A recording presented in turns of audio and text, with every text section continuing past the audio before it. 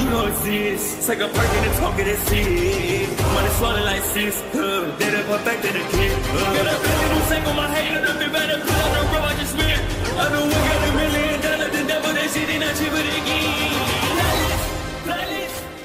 Hello and welcome back, fellow anime lovers, to MangaMuse. I am delighted to have you join us once again in the world of fanfiction and fantasy. This is the third part of What If Deku Finds Ben's Watch Ultimatrix. Special note, this fanfic is written in a masterpiece of the incredible Muffin on fanfictionnet. Do check and support the author too. Now smash the like, share and subscribe button for more. Also press the bell icon so that you never miss such great parts. Thanks for the introduction. Now let's dive into the world. The morning after the attack on the USJ, Midoriya had just finished breakfast when his phone alerted him to new messages. He saw that it was from UAS Rising Stars and opened up his messenger app. Glasses, how is everyone this morning? Look, I am a little sore, but that's to be expected. But you, Mina and Izuku had the worst injuries. Are you three okay? Glasses, recovery girl said not to use my boosters for at least 3 more days, but other than some discomfort, I'm fine. All Might, I'm all healed up, actually. Swampfire's regeneration is better than recovery girl, please don't tell her I said that. Crayon, only if you help me my math homework. First week of school, and we got trig. It sucks and makes me want to cry. All Might, deal. How are your hands, Mina? Crayon, stiff, and it's hard to move them, but RG says it'll be fine in a few days. Frog, hi, Ribbit. I'm fine, but my legs are sore. I don't normally do big jumps like the one on the boat. Also, you still owe me mouthwash, Izuku. Tape, hey guys. Wait, what's this about mouthwash? Did you leave out something yesterday? I need to know. Frog, I had to carry mine in my tongue. Twice. Tape, enough said. On behalf of every male out there, I apologize for him. All Might, Glasses, Comet, morning everyone. Comet, am I the only one who isn't all sore and junk? Is it weird that I feel bad about that? Book, you have something like survivor's guilt, Chaco, and you have nothing to feel guilty about. If anything, we are all glad that you aren't hurt. Tape, besides, you got hurt during the battle training, so it evens out. Also, if you feel guilty, I should feel guilty since I feel fine too. Crayon, preach. SR Sly, Chaco, don't let this get you down. You are much prettier when you smile. Comet, love you too, Mina. Midoriya smiled. It was good to see his friends so supportive of each other. Book, I admit, the only problem I had was that I had some trouble sleeping. I had a close call yesterday, and I had some nightmares about all of you in danger. Book, I know you can all take care of yourselves, and we proved that yesterday, but I have a selfish request. Book, would you all be willing to get together sometime today? I realize that this is at the last minute, and I apologize. Crayon, time and place, it'll be there. Tape, Comet, Frog, Ribbit. Tape, I knew you'd do that. Frog, I'm imagining your face right now, and it is hilarious. Glasses, I would be happy to meet up with you all. I admit that I had some anxiety myself last night, but my brother talked me through it. All Might, I just need to let my mom know if I'm not going to be home in the evening, but I shouldn't have a problem. She'll probably just be happy that I have friends to spend time with. Ben looked over his shoulder at his phone. That might have been a little too much, dude. It's true, though. Midoriya shrugged. I don't really know what hanging out is like. Comet, OMG, you're breaking my heart, Deku-kun. That's it, now we have to meet up today. Crayon, Frog, Tape, Glasses, Book, I'll send you all my home address. Oh, and don't worry about any travel fares, I will reimburse you. Don't even try to fight it. I took debate in middle school, and I will counter every argument. Book, I'll ask mother and father to set aside some rooms for us. There will be tea and food. After a few minutes of discussion, the group decided to meet up a little after noon and spend a few hours doing whatever came to mind. There was no real plan, but Yaoyorozu suggested something relaxing, like spending time in her family's library. Ashido made a token complaint, but the idea of spending time with friends in a stress-free environment overrode her dislike of academic studies, and she became more interested when Yaoyorozu mentioned a large section of romance novels. Midoriya got himself ready for the day and sent a message to his mother, who was more than happy for him, and then looked up the best route to the Yaoyorozu home. He only checked for one stop on the way there before ordering his train tickets. Well, Ashido whispered. Yeah, Midoriya said. Ribbit. Zero grinned nervously. I knew she was rich, but... yeah. The Yaoyorozu home was huge. Calling it a mansion would have been a disservice. Midoriya could only see the front from his spot in front of the gate, and though it wasn't as tall as his apartment building, It probably still exceeded it in pure mass. Midoriya very quickly felt underdressed. He was wearing jeans and a green t-shirt that had t-shirt printed on it, so he looked more than a little out of place. Ida pushed his glasses further onto the bridge of his nose. With his khaki pants and polo shirt, he looked like he was heading to a business meeting, not hang out with friends. I think this is her spring residence. Uraraka, who had been gaping silently until now, whirled. She has more than one house. Yes, I remember my brother once worked on a case that involved the Yaoyorozu family. They invited him to their winter home,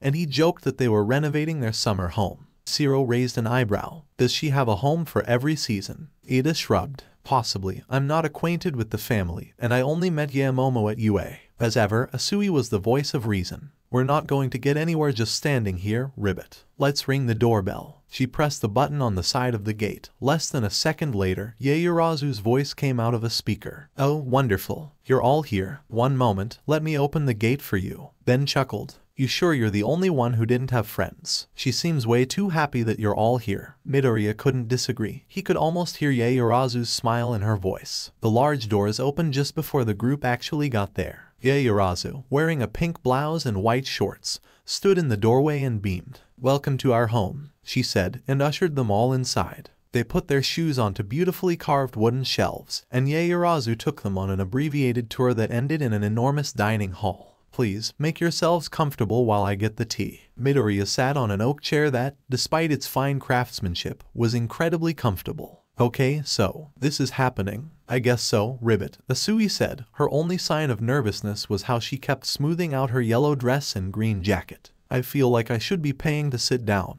Uraraka sat limply in her own chair, and then looked down at her modest shorts and red shirt before looking up again. I could fit every relative I have in just this room. It's bigger than my parents' house. Ashido nodded. Aside from Ida, I think all of us live in places smaller than this room. Ida shifted uncomfortably. I'm sorry, I wasn't aware that this would be so overwhelming. Is something the matter? Yaoyorozu smiled as she pushed a trolley that held a set of teacups that were probably worth more than what Midoriya's mother made in several months. No, nothing at all. Zero tried to look nonchalant, and only partly succeeded. I guess none of us have been in a house this big before. It's really cool. Oh, thank you. Yaoyorozu began handing out tea and slices of cake. To be honest, it's wonderful to have company over. Usually, it's just the staff and my parents' business partners. Uraraka leaned over to whisper in Midoriya's ear. She has staff. Midoriya nodded weakly, but she acts like she's always alone. Thanks for all of this, Yaomomo, he said, gesturing vaguely to the tea and then the room in general. The others quickly echoed his sentiment. Yaoyorozu blushed. Please, it was the least I could do. If this is the least, what happens when she pulls out all the stops? Uraraka whispered. I'm imagining gold-plated robots serving meals from a 5-star restaurant. Midoriya muttered back. It took some time, but everyone eventually got comfortable enough to enjoy the tea, a brand called Imperial Golden Tips, which was a favorite of Yaoyorozu's, and have a casual conversation. None of them were willing to talk about the villain attack yet. Yaoyorozu was just too happy to bring that up for now. After the tea and cake, they were brought a light meal which looked like something Midoriya had seen on a high-class cooking show by several maids, whose uniforms were probably more expensive than Midoriya's nicest clothes. Once that was done, Yaoyorozu brought them to the library, where huge shelves carried books on every subject Midoriya could imagine. What really caught his attention was an entire section on pro heroes. Wow. Midoriya tentatively reached out and grabbed an older book. This is a biography of Shimura Nana. This hasn't been in print for decades. Yaoyorozu nodded eagerly. Oh, yes, my mother is a fan. She even met her once. If I'm being honest, Shimura-san inspired me more than any other female hero. Wait, who's Shimura Nana? Uraraka asked. Everyone else, even Ida, looked lost. She was the first woman to get into Japan's top 10 heroes. Midoriya exclaimed. A lot of people agree that she was the one who helped women break into the pro-hero business. Really? Uraraka shrugged, which was mirrored by the others. How come I've never heard of her? Yaoyorozu and Midoriya shared a sad look. Well, she died in a fight with a villain about 30 years ago, the former said. Heroes dying to villains, especially the more popular ones, isn't something the government likes to cover, so they let her fade into obscurity. I think they pulled all of her merchandise within a few months after her death. They didn't even say who the villain was or if they were caught. At the mention of villains, the group fell into an awkward silence as they sat on beautiful recliners. Arashido glanced around. Are we gonna talk about what happened yesterday? I feel like we should, Zero said. I mean, better to talk about it with you guys than a school shrink, right? For another moment, they were quiet again. I was so scared, Uraraka said, her voice small. Everything was happening so fast, and then Deku-kun, Tsu-chan, Yamomo, you all disappeared. I mean, I was worried about the rest of the class, but you guys are my friends, and when you were gone, I thought you might be. Uraraka choked, and her eyes watered. Without even thinking about it, Midoriya reached out and took her hand in his. We weren't, he said firmly. We're all okay, right? Yeah. Ashido held up her hands, which were still bandaged. This was probably the worst injury any of us had, and I'm gonna be fine. Uraraka nodded and rubbed her eyes with her free hand. Thanks, I knew that, I just needed to hear it. Anytime, Midoriya said, and then realized he was still holding her hand. Oh, I'm sorry, I didn't mean to. Now it was Uraraka's turn to interrupt, though with a giggle. It's fine, Deku-kun. Oh, look, he's back to stuttering. Zero leaned over and playfully smacked Midoriya's shoulder. Fighting villains, talking about quirk theory, gushing about heroes, being all noble, no problem at all. Ashido winked at Midoriya, chilling out with a pretty girl. He turns into a mess. He's gonna make all the boys in class so jealous, ribbit, Asui said with the slightest hint of a smile. Mina and Yamomo think he's adorable. He saved me from the lead villain, and it's obvious that Ochako has a crush on him. Ashido just laughed, and Yaoyorozu looked away with a bit of color on her cheeks, but Uraraka's face turned a dangerous shade of red. She tried to cover up her blush with her hands, but accidentally made herself float overhead. Asui pulled her back down with her tongue, and she released her quirk before she made herself sick. You know, I was hoping for a reaction from you, Ochako, but I didn't think it would be that good, ribbit. Asui patted Uraraka on the shoulder as the girl tried to calm down. Were you hoping for that reaction? Zero grinned as he pointed at Midoriya, who had gone nearly catatonic, mumbling incoherently and blushing hard enough that Ida looked genuinely concerned. That's even better, ribbit. Once Midoriya and Uraraka composed themselves, Yaoyorozu suggested they all find something they enjoyed reading. She picked out a science textbook which made Ashido grimace while Ida found a history of early pro heroes, something that he promised to trade with Midoriya when he was done reading the Shimura biography. Asui picked out an encyclopedia on frogs, to absolutely no one's surprise, and Uraraka found an old fantasy novel from the pre-quirk days. Zero was revealed to be a fan of older genres when he came back with a noir detective novel. Ashido took the longest to find a book, and when she did, everyone blushed. The cover involved a woman wearing only a sheet, held in the arms of a near-naked man who looked like he'd been sculpted, not born. At least we all know each other's preferences, Midoriya pointed out, though to the group's amusement, he was still red-faced after seeing Ashido's choice in reading material. For her part, Ashido glanced at the cover of her book, and then waggled her eyebrows at the boys. I bet you could be like this hunk if you hit the gym every day, she said. How often do you boys work out? I train at least 3 times a week, Ida said, flustered. Zero shrugged, unfazed by Ashido's saucy grin. I go to a gym sometimes, but mostly for the rock climbing. At this point, steam was dangerously close to coming out of Midoriya's ears. I started a W workout R regimen almost a year ago. Well, keep at it, and you might at least look as ripped as Kirishima. Ashido grinned even wider and turned to the other girls.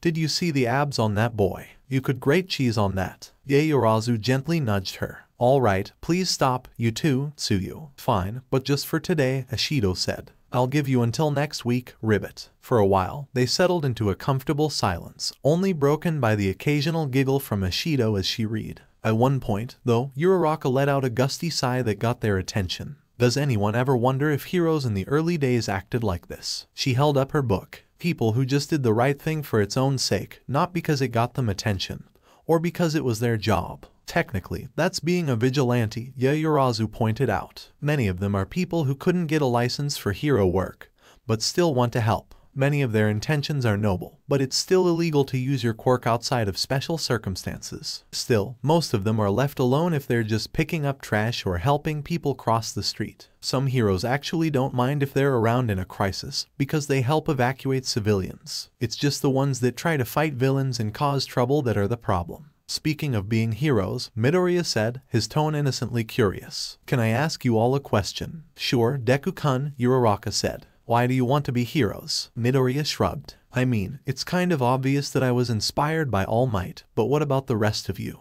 Ida smiled proudly. Well, I come from a long line of heroes. I see it as a responsibility and a great honor to uphold that tradition. Yaoyorozu looked a little embarrassed. I've been blessed with a good life and a good quirk. I felt that I should do all I can to give back to the world as a hero. Ribbit, I really like helping people, Asui said. And I'm pretty good at making my siblings happy, so I thought I could make other people happy too. Uraraka was quiet for a moment. If I answer, can you all promise you won't make fun of me? Everyone unanimously promised. Well, for the money. Midoriya glanced at her. Really? I mean, there's nothing wrong with that. Being a pro hero is still a job, but... No, it's not that. Uraraka looked down at her lap. My parents, they have a construction company, but business hasn't been very good for a while. They don't have a lot of money, so I thought I could be a pro hero and make their lives easier. They kept telling me that I didn't have to do it for them, but they worked so hard to get me into UA, so when I make it big, I'm gonna send them on an all-expense-paid vacation to Hawaii.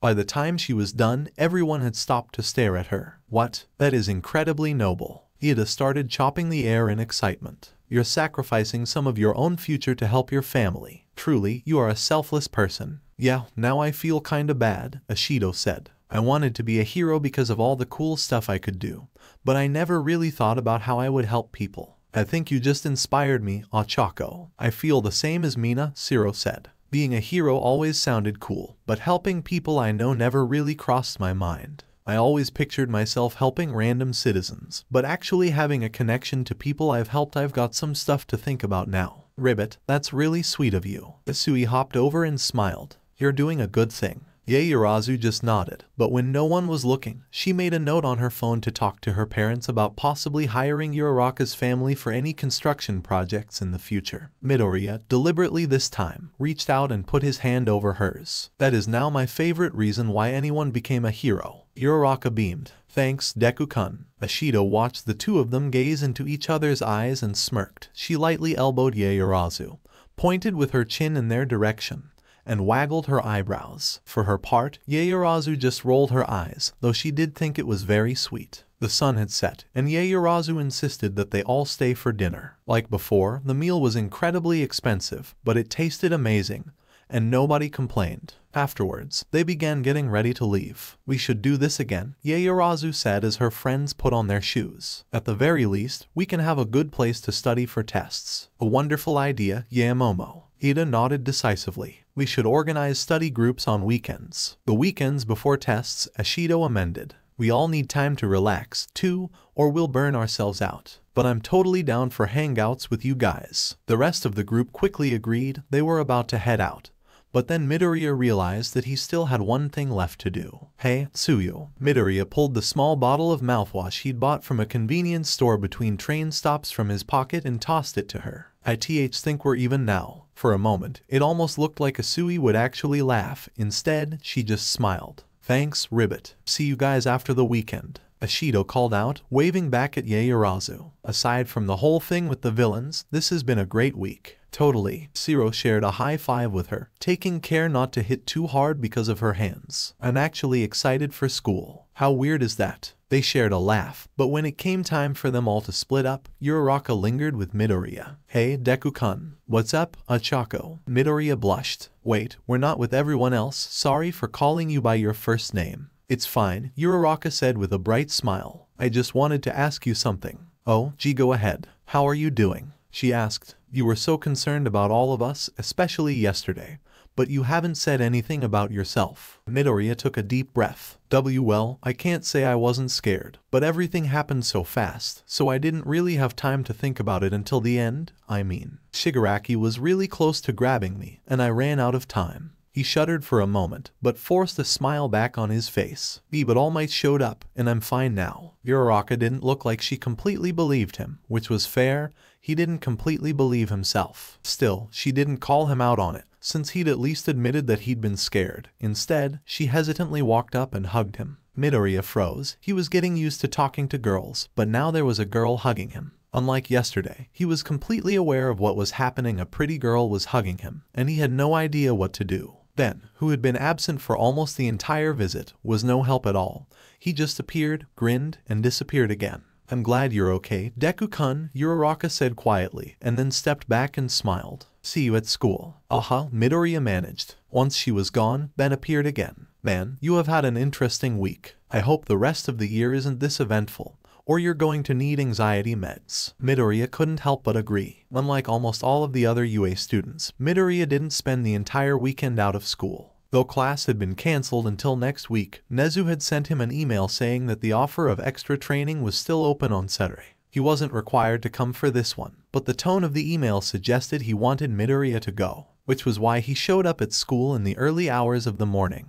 He was unsure of how to dress, so he came in his uniform. Waiting for him just past the front gate was Nezu, sipping what looked like coffee from a thermos. "Good morning, Midoriya-san." The little creature smiled widely. "I trust that you rested well yesterday." "Why yes, Nezu-sensei." Midoriya bowed respectfully. "I was spending time with some of my classmates. I trust none of you are doing anything strenuous." Nezu didn't seem serious and was just making idle conversation. "Yesterday was meant for you all to recuperate. We just talked, had some food, and read in Yaoyorozu-san's library." Midoriya smiled at the memory. "It was the first time I've ever spent a day with friends like that." Nezu's own smile turned a bit strained. "Yes, I imagine living quirkless for so long prevented you from having many friends." He shook his head. When quirks first emerged, many of those who had powers were shunned by society. Now, it is those without quirks who are treated as if they are unnatural. "It wasn't so bad," Midoriya protested, though Ben rolled his eyes. "Stop that, Ben. While I can't see him right now, I assume that Ben has done something to refute that statement." Nezu shrugged. "But enough of such dreary topics today. We have a few more minutes of walking, so please tell me what you read at Yaoyorozu-san's home." When Midoriya talked about the Shimura biography, Nezu laughed. He told Midoriya that he himself had read that same book and had met Shimura Nana years ago. To Midoriya's disappointment, the good part of the biography was guesswork, as Shimura had kept a great deal of her personal life a secret. He did hint that he knew some of those secrets, but they were not his to tell, which Midoriya could respect. After all, Nezu was keeping his secrets. "Ah, here we are," the principal said. "Gym Alpha. There is equipment here that can be useful for almost any quirk, as well as modular terrain for different techniques, and rings for full contact sparring." "What am I starting on first?" Midoriya asked, excited to train somewhere that wasn't a field of garbage. "It's less of a what and more of a who." Nezu giggled to himself as he stepped inside. "Though, in this case, you'll recognize them." "Hey, freshman." Midoriya jumped a foot into the air at the familiar voice. "And here I thought it would be a while before we saw each other again." Standing there in their gym uniforms was the big three. Tagada was doing some stretches, Hada was casually flying overhead, and Amajiki was lifting several weights with the massive tentacles that now replaced his fingers. "Hey, hey." Hado darted back to the ground and landed in front of Midoriya. "It's great to see you again. How are your friends, the one with glasses, and the pink one that hit on Mirio and Tamaki?" Tagada laughed at the reminder while Amajiki groaned. It took Midoriya a moment to adjust to Hado's enthusiasm. She was also a pretty girl that had gotten well within his personal space. Well, Ida is doing a lot better, and Ashido should be able to take off her bandages in another day or two. He looked down at Nezu. "You didn't say the big three would be here." Nezu grinned up at him. "To be fair, I didn't tell them that you would be here, either." He started walking towards a flight of stairs. "You four get started on your training. Midoriya-san, remember that I want you to focus on just one transformation for today. Tagada-san, Hado-san, Amajiki-san, I would appreciate it if you didn't kill him." "Why yes, Nezu-sensei." It took Midoriya a second to register what Nezu had said to the big three. "Wait, what?" Tagada slapped him on the back hard enough to send him stumbling forward, directly into Hado, who immediately hugged him. "Oh, he's so cute, Mirio." She gave the older boys pleading eyes. "Can we keep him? Please. Only if you let him go, Nejire," Tagada said with a laugh. "I'm pretty sure he stopped breathing. That's even worse than the first time you hugged Tamaki." Hado pouted, "But let Midoriya go." I'm gonna go get into my gym clothes. Be right back." Hado laughed, Tagada grinned, and even Amajiki smirked for a second. "Poor kid, he's been here for 2 minutes, and those two have already decided to take him under their wing. I might as well make sure they don't accidentally kill him with embarrassment." Nezu entered the observation room to find 3 familiar faces. "Ah, you're all here. I was wondering if I would have to resort to drastic measures." A tall, lanky man in a white suit adjusted his glasses. "That wouldn't have been necessary, Nezu-san. I was prepared for this meeting." A short, old man in a white costume with yellow boots, gloves, cape and belt rolled his eyes behind his double diamond mask. "If you say you saw this coming with your quirk, I'm gonna hit you, Night-Eye." Sir Night-Eye, former sidekick to All Might, smirked. "Nothing so dramatic. It was fairly obvious that Nezu-san wanted us to meet when he invited me to observe Mirio's extra training. His customary frown returned as he turned to the final member of the group. What I don't know is why you aren't down there training him. All Might, he's your successor. All Might looked rather silly at the moment. In his skinny form, he was practically swimming in his costume. He also looked distinctly uncomfortable being in the presence of his employer, his old teacher, and his former sidekick. After his fateful battle years ago, he had parted with the latter two on less than the best of terms, and conversations over the last few months had been awkward at best. Choosing Tagada as his successor had helped mend that fence, but it was slow going. Well, I actually have a good reason for that. Gran Torino jabbed his cane at the man's chest. You better not have pushed your time limit again, Toshinori. No, in fact, I'm taking a break today. He held up his hands at the incredulous looks he was getting. It's true, I only used my muscle form to get here quickly because I slept in a bit. Anyway, the reason I'm not down there is because young Mirio has already developed his fighting style. He's now incorporating the extra power and learning to regulate it safely. If anything, I'm just here to make sure he doesn't overdo it. And yes, I know that's being a little hypocritical. Gran Torino glanced at Sir Night-Eye. Should we be concerned that he's being all responsible for once? Sir Night-Eye shrugged. I can't discount the possibility that choosing a successor has opened his eyes, so to speak. He turned his attention to the fourth student to arrive. What perplexes me is why you have brought that first-year student, Nezu-san. Is this the one with multiple quirks? Nezu nodded. Yes, I brought him here because he has potential the likes of which I've never seen. However, he only learned how to use his quirk recently, and in terms of practical application, he is woefully behind the rest of his class. Thankfully, he is a quick study. My aim is to have him train with the best students in UA. Their experience will help him, and the sheer variety of his transformations will hone them in turn. All Might laughed, and then spat out blood. I think Aizawa would call that a very rational decision. Sir Night-Eye just raised an eyebrow. I wonder Mirio is already set to be the next symbol of peace. Will someone like this Midoriya help him or hinder him? I suppose we'll find out, Nezu said. Alright, let's start with some sparring, Tagada said, and pointed to the ring. You and me, freshman, show me what you've got. Midoriya nodded. Okay. He cycled through his aliens and then made his choice for the day. Humongousaur. Ooh, I remember that one from the other day. Hato hovered a few feet in the air and quickly circled around him. This form is pretty tough. You took a blast from my quirk and shook it off. Sorry about that, by the way. Humongousaur shrugged. It wasn't that big a deal. I'm just glad it was me and not someone else. Aw, that's so sweet. She turned in midair and gave Tagada a stern look. We just got him, so no breaking him. Tagada laughed. I'll do my best. The two students went to opposite sides of the ring. Tagada cracked his knuckles, but to the surprise of the big three, Humongousaur started to grow in size until he was almost 40 feet tall. Large plates sprouted from his back, and wicked spikes emerged from the end of his tail. Oh, so this form actually has a surprise, Tagada noted. Does Mount Lady know you're copying her? Humongousaur scratched his cheek. Well, in her defense, she can reach just over 67 feet tall, and my maximum is about 60. That's some spot-on trivia. Tagada grinned. Also in her defense, you aren't as pretty. Humongousaur couldn't help but chuckle. You're not wrong. He took a deep breath. Alright, let's do this. Hato reached up and fired a tiny spiral of energy. Okay, go. Humongousaur charged, covering the distance between them in 3 massive footsteps. He swung his fist in a downward arc that was aimed at Tagada's chest. However, an instant before he made contact, Tagada's clothes melted off his body, and Humongousaur's fist passed harmlessly through him. Wait, what? Humongousaur watched as Tagada then sank into the floor. I thought he had enhanced strength. Tagada then popped straight up, completely naked and crackling with golden energy again.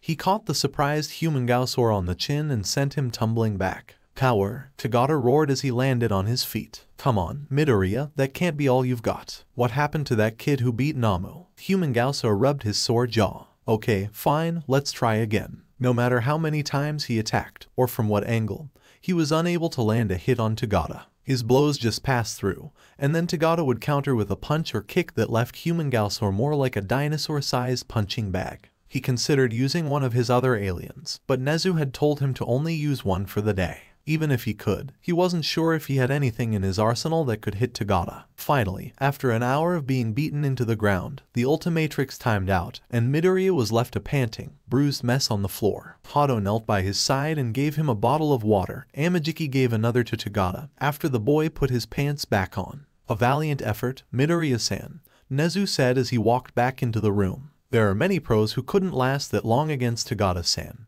and you only transformed back because you reached your limit. Sometimes, the best you can ever hope for is to keep your opponent busy while other heroes evacuate the area. Can I? Midoriya took a long drink of water and then tried again. Can I use another transformation to heal up? Of course, but you can only use that one for that purpose unless you train using it next week. Nezu turned around. I'll be back in the observation room if anyone needs me. Please continue whenever you're ready. Midoriya nodded in thanks, but froze again when Hato started stroking his hair. Hato-san, what are you doing? Sorry, I couldn't resist. Hato giggled, but didn't stop. You're just so adorable, and you never gave up, even when it was impossible to hit Mirio. Speaking of which, she turned a devastating pout Tagada's way. I told you not to be so hard on him. Tagada took a step back. He has a transformation that heals him, and I didn't go all out. Midoriya glanced down at the Ultimatrix. The dial was still red. While I wait, can I ask you three a question? Sure, go ahead, Tagada said. Can I ask you about your quirks? Midoriya was particularly interested in Tagada's, but he wanted to know about all of them. Ooh, me first. Hato sprang up and generated a small spiral in her hand. My quirk is called wave motion. I turn my own stamina into spiral shockwaves. I can exhaust myself if I overdo it, but I've always got lots of energy. Oh, and I can use it to fly, which is so much fun. Hey, do you have a transformation that lets you fly? Midoriya-kun, we can be flying buddies. I do have a few forms that can fly, Midoriya said as he limped towards a bench. As soon as he sat down, Hato resumed messing with his hair. Your turn, Tamaki, she said, pointing at the boy in question. Amajiki slouched tiredly. My quirk is called Manifest. I can gain the physical properties of anything I eat. He held up one hand, which morphed into a giant crab claw. I like to eat seafood as much as possible. Midoriya's eyes went wide, even the one that was starting to darken from Tagada's last punch, as he pulled out his notebook. That's incredible. Does it work for non-animal food as well? How long does it last? Is there a limit to what you can do? Amajiki flinched at the enthusiastic questions. It's not as impressive as your quirk, but I can utilize non-animal characteristics. I once used a plant's ability to photosynthesize during an internship and I was really tired. And I can use it until I digest it. Other than that, I don't really have a limit, though it can get exhausting when I force my body to go through so many changes. Midoriya had gone starry-eyed at that point. It made Amajiki uncomfortable, but Hato and Tagada found it adorable. Your turn, Mirio, Amajiki muttered. Don't make me do that again. Tagada just laughed. Fair enough. Okay, freshman, my quirk is called Permeation. I can turn my body intangible and pass through anything. But it requires a lot of steps, because if I don't get it right, I'll just sink into the floor, or I might make part of my body intangible, but the rest of me will just smack into the wall I'm trying to go through. Sinking into the floor worked well during our spar, Midoriya pointed out. Yeah, but when I do that, I can't see, hear, or breathe, since all the air passes through me, Tagada said. His smile didn't waver, but his tone was more serious. And gravity gets weird when I do that, so I'll keep falling until I turn my quirk off. Thankfully, as soon as I do, it spits me up and out of the ground, since matter can't occupy the same spot. Also, without my costume, I always become naked when I fully utilize my quirk. Midoriya frowned. What about the strength and speed? I'm interested to hear how he explains that, All Might said as they listened in. We never gave him a cover story. He's also not a good liar, Sir Night-Eye commented. To be frank, none of them are. Tagada chuckled and scratched the back of his head. Well, it turns out that I've only been utilizing half of my quirk. When I pass through an object, I'm absorbing kinetic energy, something involving physics that I don't understand. Since I didn't know how to release that energy, I've just been storing it up for most of my life. I only figured out how to tap into that power a few months ago, but since I have such a big store of it now, I'm still learning how to regulate it safely. Amajiki scowled. You might have heard us the other day, but the first time he used this energy, he broke his arm. Yeah, it was scary, Hato said, and hugged Midoriya like he was a stuffed animal that comforted her after a nightmare. The bones were sticking out and everything. It was gross. Tagada nodded. Yeah, it took a while to figure out how to properly use it, and even then, I can only safely use about 15% of my maximum. I can push it to about 20, but I'll be sore all over for a few days. Anything more than that is asking for a visit to Recovery Girl. A small part of Midoriya was glad that he'd brought his notebook. The rest of him was distracted, because Hato was still hugging him. Thankfully, he was saved when the Ultimatrix finished recharging. You're going to want to take a step back, he advised much to his relief. Hato let go. This one smells bad. Sure enough, when Midoriya turned into swamp fire, the big three all held their noses and backed off. Still, they watched with fascination as all the bruises faded away, and Tagata grinned when Midoriya turned back to normal. So, you can turn into a walking stink bomb that can regenerate. That's awesome. Midoriya went red-faced again. I can also use seeds that trap people in vines, and I can throw fireballs. Amajiki leaned back, as if he learned that Midoriya was a dangerous weapon. How many transformations do you have? Right now, Midoriya shrugged. 50. All Might was treated to the rare sight of Sir Night-Eye looking completely floored when they heard Midoriya's words. Granted, he was also surprised, but he'd suspected that the boy had plenty of transformations they'd yet to see. He has at least 50 quirks. Night-Eye leaned against a nearby desk to support himself. The only person I can think of who might have that many powers is young Midoriya has no connection to All For One.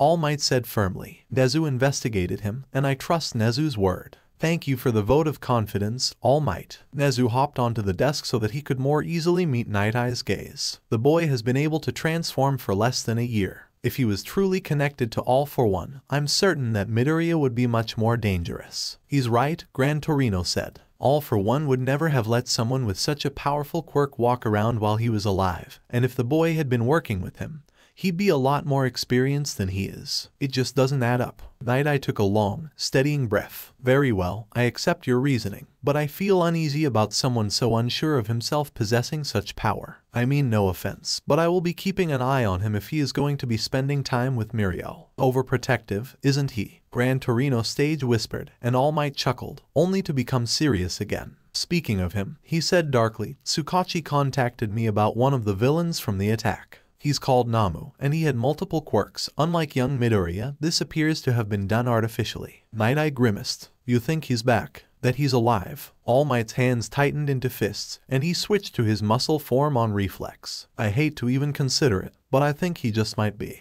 Then Mirio has to be ready. Night-Eye glanced at the screen again, where Midoriya was chatting with the big three. They'll all have to be ready. Midoriya didn't just spar with Tagata.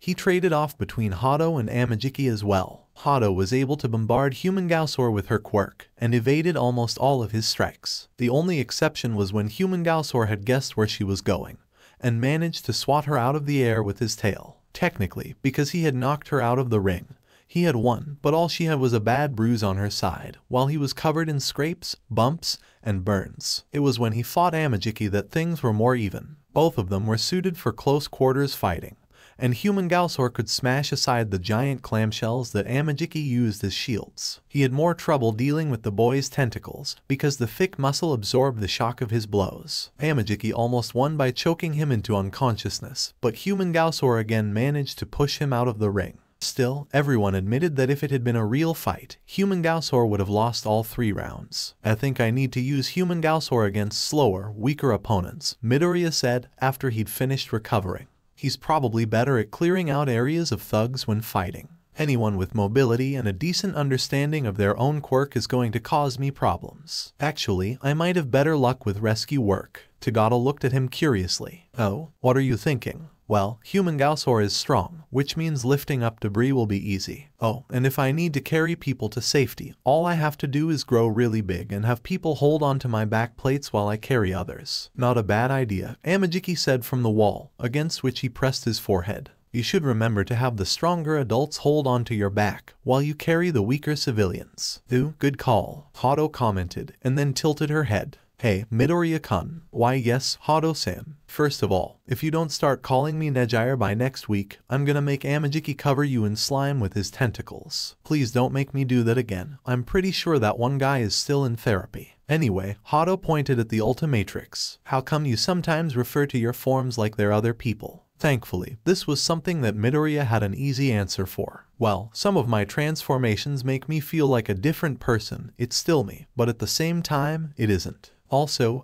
when Midoriya hesitated, Tagata slung an arm around his shoulders. Hey, if you don't want to talk about it, it's fine. No, I just Midoriya sighed. I actually thought I was quirkless for most of my life. Even now, it sometimes feels like none of this is real, so I have a hard time seeing my different forms as me. Tagata nodded in understanding. I'm gonna give you some advice that I got recently. No matter how weird your quirk is, just remember that it's part of you. Once you accept that, the rest will just fall into place. Thanks, Mirio-san. Anytime, freshman. Tagata looked at his phone. Well, I've gotta get home. I've got homework to do. And let me tell you, Midoriya, third-year classes are harder than anything you can imagine. Midoriya tried to smile. Something to look forward to, I guess. Tagata and Hado laughed, and though he'd deny it until his dying day, Amajiki's shoulders twitched in a way that suggested laughter. Tagata held out a fist. Same time next week. Midoriya hesitantly brought up his own arm to complete the fist bump. Sure. And so, Midoriya headed home with 3 new contacts in his phone. Class 1 was still a little subdued as they entered the classroom. For many, a small part of their experience at school would be forever tainted by what happened at the USJ. However, for Midoriya and his friends, things were a little easier. They had talked it over, both in person and over the phone, and while they were far from completely recovered, they walked into school with their heads held high. "Do you think we'll get a substitute for homeroom?" Siro asked as he and the rest of his friends sat down. "Probably, Ribbit." Other than a slight shift of her eyebrows, Asui's expression hardly changed. "Aizawa-sensei was in bad shape when Minta and I got him out of there." The doors slid open, and a familiar, if bandaged, figure walked in. "Everyone, take your seats. I'm too tired to deal with your nonsense." Everyone was too surprised to see Aizawa to do more than numbly sit down. The man had bandages on both arms, while his right was in a sling. Only his face was exposed, which allowed an unobstructed view of his expression. The poor man looked even more tired than they had ever seen. "Aizawa-sensei," Asui croaked, "it's good to see you, but are you sure you should be up, Ribbit?" Aizawa shrugged as he sat behind his desk. "The old lady just wants me to take it easy. It's not like I'm going on patrol until I'm fully recovered." He paused, as if realizing something. "There's a lesson for you. Heroes need to be at the top of their game, and they can't do that if they're hurt. If you're recovering from anything but the most minor of injuries, don't go out in the field again until a doctor says you can." "Yes, Aizawa-sensei," the class said dutifully. "Anyway, I have an important announcement." Aizawa stretched out his neck before continuing. "The UA Sports Festival is coming up soon, and you all will want to be ready." The students immediately began chatting amongst themselves excitedly. The sports festival was one of the biggest events of the year, with the entire country watching. Pro heroes often used it as a way to scout for new talent. Many a successful hero got their start as a sidekick because they made a good showing at the sports festival. As you all know, you'll all have exactly 3 chances at doing well in the sports festival during your time at UA, Aizawa continued, after a withering glare made the students quiet down. "However, the sooner you do well, the better your futures will be, so I suggest you start strong. Until the sports festival begins, every other day will include physical training, quirk training, tactics, and so on. This is on top of your regular classes, so look at this as a good indicator of how well you're doing as a student. If you can't handle schoolwork and increased training, you might want to reconsider being heroes." He coughed into his less injured hand. "Also, you're encouraged to train out of class, provided it's of the non-quirk variety. Study groups will help with that." Midoriya and his friends shared a conspiratorial smile. In that regard, they were ahead of the game. "Anyway, that's what I wanted to say." Aizawa promptly leaned back in his chair and closed his eyes. "If you've got homework you haven't finished, do it now. You've got the rest of this class." As Midoriya and his friends shifted their desks to move closer, Ashido brought out her half-finished math homework. "Midori, you said you'd help me with this," she whined. "You want me to be in the sports festival, right?" Midoriya rolled his eyes, especially when he saw the answers Ashido had already written down. "I expect you to be in the final event, actually. Yaemomo, can you help me help her?" Yaoyorozu gave them both a brilliant smile. Of course, they all ended up helping each other except for Yaoyorozu, who had finished all of her work early, and helped answer any questions the others had.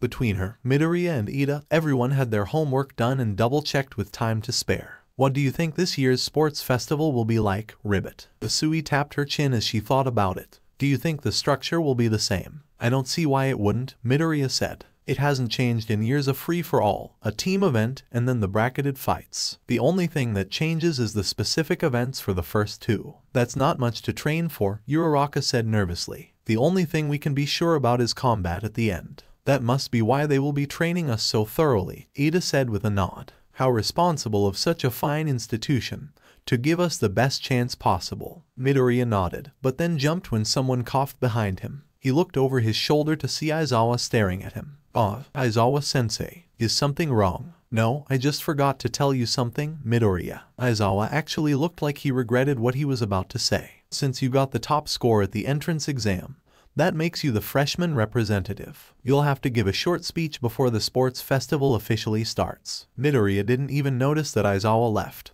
He was consumed by sudden and overwhelming panic at the thought of speaking in front of thousands of people in a stadium, and then millions of others who would be watching on television, and the walls were closing in "Please help. Deku-kun." Midoriya snapped out of it when Uraraka started shaking him. "Deku-kun, can you hear me? You were trembling and sweating, and you looked like you were about to run for your life." Midoriya took several deep breaths. He was still shaking when Yaoyorozu gently turned him to face her. "Midoriya, were you having a panic attack?" she asked. Midoriya lowered his eyes to his desk in shame and nodded. "I've never had to speak in front of so many people before. When I thought about it." Yaoyorozu nodded. "I understand. If I may offer a suggestion." Before she could continue, there was a commotion from outside the door. Bakugou scowled at the noise, stomped over and slammed the door open. "What the hell do you extras want? Here to grovel at the feet of the hero course?" There was a small crowd outside the classroom. Midoriya vaguely recognized some of the faces, but didn't know any of the names. He was reasonably sure that none of them were from Class 1B, the other first-year hero course. Well, that sure doesn't leave a good impression.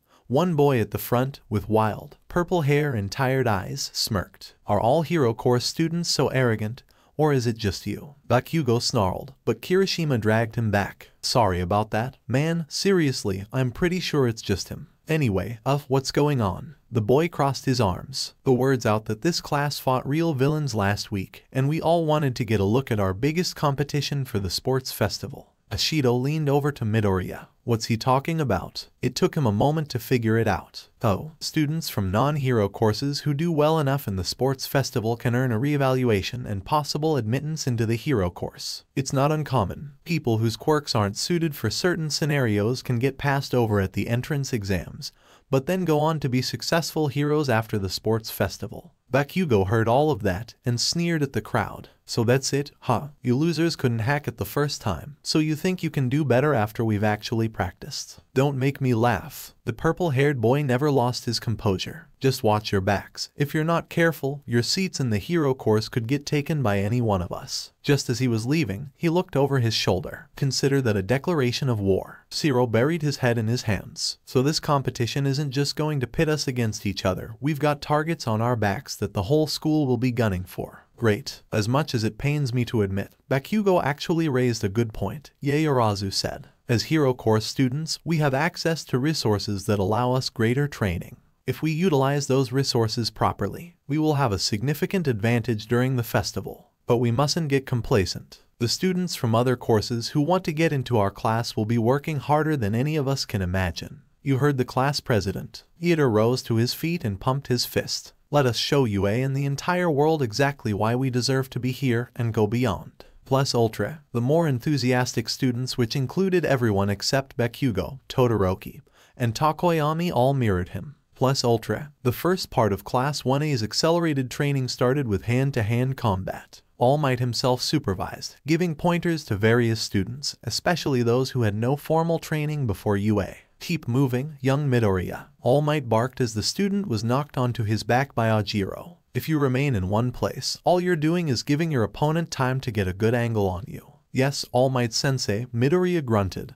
and accepted Ajiro's helping hand. Like the other students, they were wearing their gym clothes, and had been sparring in the familiar to Midoriya, anyway gym alpha. "Would you like some more advice, Midoriya-san?" Ajiro asked politely. He had been Midoriya's opponent for the last few minutes, and had been wiping the floor with him. The point of the training was to increase every aspect of their abilities. In this case, that meant no quirks, which was why Midoriya was getting beaten like an old rug, even with Ajiro not using his tail. "I'll take anything at this point," Midoriya said as he rubbed his sore leg. "I have noticed that you don't take the initiative." Ajiro stretched out his arms as he talked. "If you can't get out of that mindset, maybe you should focus on counters using your opponent's weight and momentum against them, taking advantage of openings at the right time, that kind of thing. I don't mean to brag, but I've studied many martial arts, and I can help you." He glanced off to the side. "So would Momo, I'll bet." Midoriya followed his gaze to the neighboring ring and saw Yaoyorozu literally throw Sato over her shoulder when he charged at her. At first, he had trouble believing that she'd done that. Wait, no, she must have calculated his trajectory and estimated his weight, thus figuring out the best angle to throw him. If she did the math right, Sato-san would have done most of the work for her. Midoriya-san. Midoriya looked up and saw Ajiro's concerned frown. Sorry, but you were mumbling there. Midoriya blushed. Sorry, it's a habit of mine. But, yes, I'll take any help Yoriyamomo can offer. Across the room, Uraraka was having as much trouble with her own sparring partner. Kirishima was friendly, true, but he was strong, and Uraraka wasn't exactly a good fighter. Come on, Uraraka, hit me like you mean it. Kirishima gave her a sharp-toothed grin. If you don't put your all into a hit, your opponent is going to shrug it off, and then you'll be in trouble like now. Uraraka yelped when Kirishima lifted her up as easily as if she'd used her quirk on herself, and slammed her onto the mat. The air left her lungs, and she lay there, stunned. Oh, crap, are you okay? Kirishima's face filled her vision, his smile gone. Sorry, I didn't mean to hit you that hard. Uraraka took a deep breath and sat up. It's okay, Kirishima-san. Like you said, I didn't put anything into hitting you, so that's what I get, right? Kirishima grinned sheepishly as he helped her to her feet. Yeah, I guess I knew what I was talking about, huh? Can you, show me how to really throw a punch? Uraraka rubbed the back of her head in embarrassment.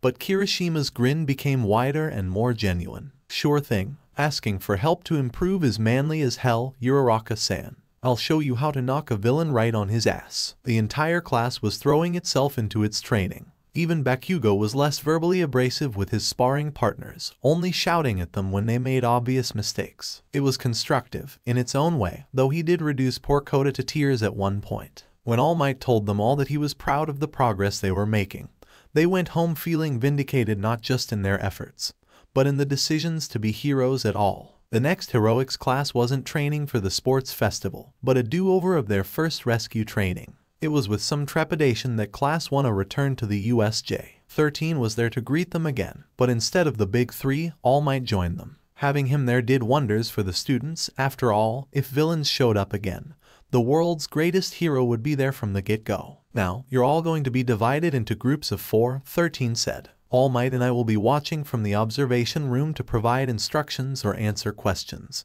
Just use the communicators we provided you with outside. All Might took over. One thing you should know is that you'll be rescuing robots that will simulate real people in certain conditions, panic, injury, and so on. Since this is your first time doing this lesson is more to gauge how you react and what you do. Further lessons will provide details on first aid, on-the-spot trauma counseling, that sort of thing. Good luck to you all. Midoriya was grouped with Tokoyami, Shiro, and Asui. He shared a smile with his two friends, and shared a respectful nod with Tokoyami. He then pulled up his hood. His costume had been repaired by now, and was directed towards the landslide zone. See, this is what I was hoping for, Shiro said with his usual grin. Actually helping people who need it. I mean, yeah, fighting villains can be part of the job, but I'd rather deal with something that doesn't involve hurting someone. Ribbit, I feel the same way, Asui said as she stretched by hopping instead of walking. I can't say the same, Tokoyami's quirk, Dark Shadow, said as he emerged from his partner's chest. I love a good fight. As heroes, we must sometimes work outside what we are comfortable with, Tokoyami said sagely. However, the idea of protecting the innocent from the darkness is appealing.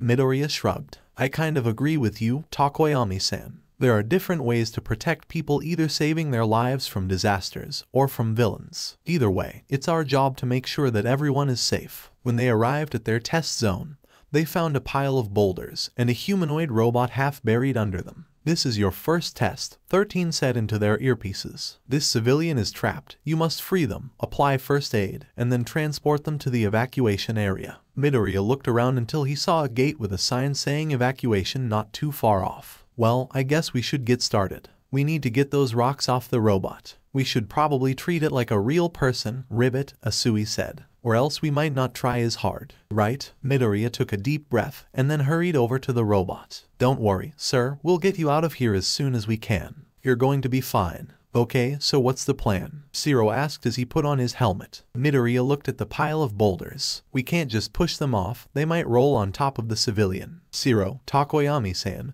can you two secure as much of the pile as possible? Tsuyu, grab the civilian and get ready to pull as soon as I move the rocks directly on top of him. Tokoyami and Shiro nodded first. The former had Dark Shadow wrap his arms around one section of stones, while the latter secured more with a thick web of tape. Sui hopped over to the robot and gave it a reassuring smile, which was strange, considering how blank she usually kept her features, and wrapped her tongue around its torso. Midoriya activated the Ultimatrix and cycled through his aliens until he found the one he wanted. Fourarms. After cracking all of his knuckles, Fourarms braced himself against the boulders that were actually touching the robot. Okay, everyone get ready, those rocks could come down any second. On 3, okay. 1, 2, 3. With a mighty heave, Fourarms shifted the boulders, the rest of the pile shuddered. But Shiro and Tokoyami were prepared. Some of the smaller rocks started to fall, but Asui had already moved the robot to a safe distance. It's all coming down, Shiro shouted. Shiro, get to Tsuyu and cover her. Fourarms braced himself. Tokoyami, we need to block those rocks. Tokoyami jumped to the side and behind Fourarms. Understood. Dark Shadow, I'm on it. The sentient quirk readied his claws, just as several boulders started rolling towards them. Fourarms' punches shattered the larger rocks, while Dark Shadow swept aside the smaller ones. The landslide only lasted a few seconds, but it felt far longer. When it was over,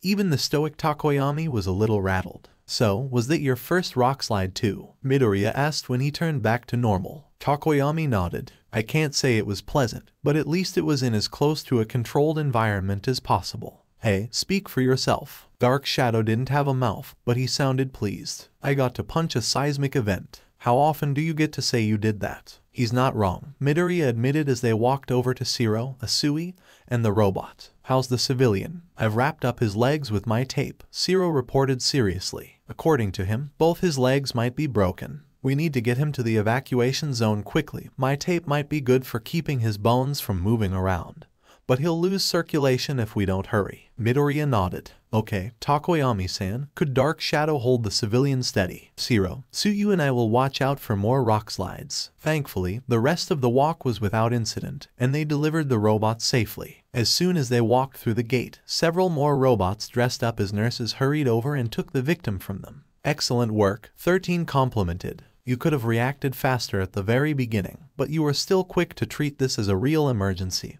and a real civilian. You utilized your quirks well, and your teamwork was commendable. Well done, please take a moment to rest, and then head to the shipwreck zone. Midoriya and Asui shared an uncomfortable look. That was where they had really fought villains for the first time, and though they had emerged unscathed, it was far from a pleasant memory. When they arrived at the next test, it was All Might who spoke in their ears. Students, this time, the civilian is on a sinking ship. You have 5 minutes to rescue them. There is a small boat on the shore, but use your best judgment to succeed. Oh, and I should probably mention that this test is on an individual basis and will be reset after each attempt. Your time starts as soon as you either step onto the small boat or begin using your quirk. Is it just me, or does All Might not seem like he knows what he's doing sometimes? Ribbit. Midoriya chuckled. Well, he did have those flashcards during the battle training. Maybe he's still new to being a teacher. Tokoyami stepped forward first, but he took one look at the boat they were supposed to use and shook his head. Sensei, I am afraid that I have no experience in using a motorboat. I believe I could figure it out, given time, but in this case, that is time I do not have. I believe my best recourse would be to find another hero whose quirk or knowledge is better suited for this test. Not to worry, young Tokoyami. Admitting your weaknesses is no weakness at all. Many heroes are unsuited for certain environments or conditions. You won't see Mount Lady trying to get people out of a cave-in, for example. You'll be docked points for not trying, of course, but you'll get some back for such a responsible decision. Tokoyami bowed, and then stepped aside. Shiro went next, and he actually knew how to start the boat's engine. He was able to get to the sinking ship, climb up and rescue the civilian and other robot and get back with seconds to spare. Asui and Midoriya had the easiest time of it. Asui just jumped into the water and swam over to the ship, then carried the civilian over the water with her tongue as she swam back. Midoriya turned into water hazard and did something similar. He had the robot wrap its arms around his neck as he became a living speedboat. When it came to the conflagration zone, a cityscape that was almost completely on fire, it was Asui who bowed out. Her physiology was too easily dried out by the fire, and waited patiently outside for the others to rescue civilians from burning buildings. When it was Midoriya's turn, he surprised Tokoyami and Shiro by turning into Heat Blast. Hey, are you sure you want to just add more fire to the hellscape? Shiro asked. Heat Blast smiled sheepishly. Actually, I can absorb fire and shoot it back in this form. The two boys and one sentient quirk watched as Heat Blast calmly walked into a burning building. The fire flowed into his body, much like iron dust flowed to a magnet. When the flame died down, Heat Blast walked back out with the civilian close behind him. Shiro and Tokoyami had less dramatic, but no less successful rescues. They were both able to pull their civilians through windows with little difficulty, though Dark Shadow looked a little miserable when he withdrew back inside Tokoyami. He is strengthened by darkness and weakened by light, Tokoyami explained. The fire does provide some shadows, but it is more detrimental than helpful. After the conflagration zone, they went to the downpour zone. It was the opposite of the previous test in every way. The false city was bombarded by stinging rain, and it was difficult to see very far. This time, Shiro pulled out. He explained that his tape would become soaked and easily torn in this weather. However, while Midoriya rescued his civilian from a flooding car easily enough with human Gausor, it was Asui and Tokoyami who stole the show. Asui was almost completely unaffected by the rain, though she did complain that it was a little cold as she brought her civilian back. In the darkness, Dark Shadow thrived, growing twice as large as normal and easily ripping open the door to the flooding basement that housed the last civilian. Though there were other test areas, the 4 of them were called back to the entrance after that. All Might was there, along with Uraraka, whose costume was now repaired, Sato, Shoji, and Hagakure, handing out mugs of hot chocolate. The downpour zone is usually the last test of the day, All Might said as the cold students warmed themselves up. Students don't like doing more when they're cold and wet. Uraraka, who was drying herself off with a towel, nodded. Yeah, it wasn't fun. Poor Hagakure got stuck, and we couldn't find her for a while. It was awful, Hagakure wailed. She was bundled up with several towels, but was still shivering. I mean, Shoji-san found me, thanks, by the way. But I was stuck in the worst rain ever, and all I have are my gloves and boots. Midoriya blushed, and with his hood down, it was impossible to hide, so she really wasn't wearing any clothes. Maybe why you could ask the S Support D department to make you a costume that W works with your quirk. I tried. Hagakure sniffed, like she was about to cry. Power Loader Sensei said that my quirk was tricky, and they were still working on a costume that could turn invisible. All Might reached out to pat her, but then pulled back. After all, since Hagakure was invisible, he couldn't be completely sure where he was patting her. I'll put in a word with the support department and see if they can't put more focus on helping you, young Hagakure. Thanks, All Might Sensei. You're the best. All Might gave her his usual grin, and then turned to Midoriya's group. You'll receive individual scores and feedback later, but I want you all to know now that you did admirably. Shiro shrugged. Thanks, but Midoriya was the only one who was able to do every test, so I guess he got the highest score. Not necessarily, All Might corrected. While it is true that young Midoriya's quirk makes him incredibly versatile, that comes with its own weakness. You'll get a more in-depth explanation in your review, young Midoriya, but something I noticed was that you often hesitated for a few seconds before choosing your form. Your sheer number of options is a bit overwhelming. Yes, that's right, All Might Sensei, Midoriya admitted. I have a few forms that, compete for certain situations. I need to work on making snap decisions. All Might ruffled his hair. Better to be aware of this now than when it matters in a life or death situation. Midoriya saw Ben in the corner of his eye. The hologram nodded. He's right, buddy, when lives are on the line, you should have a favorites list or something. If that doesn't work in the beginning, just slap the dial again and get the alien you need.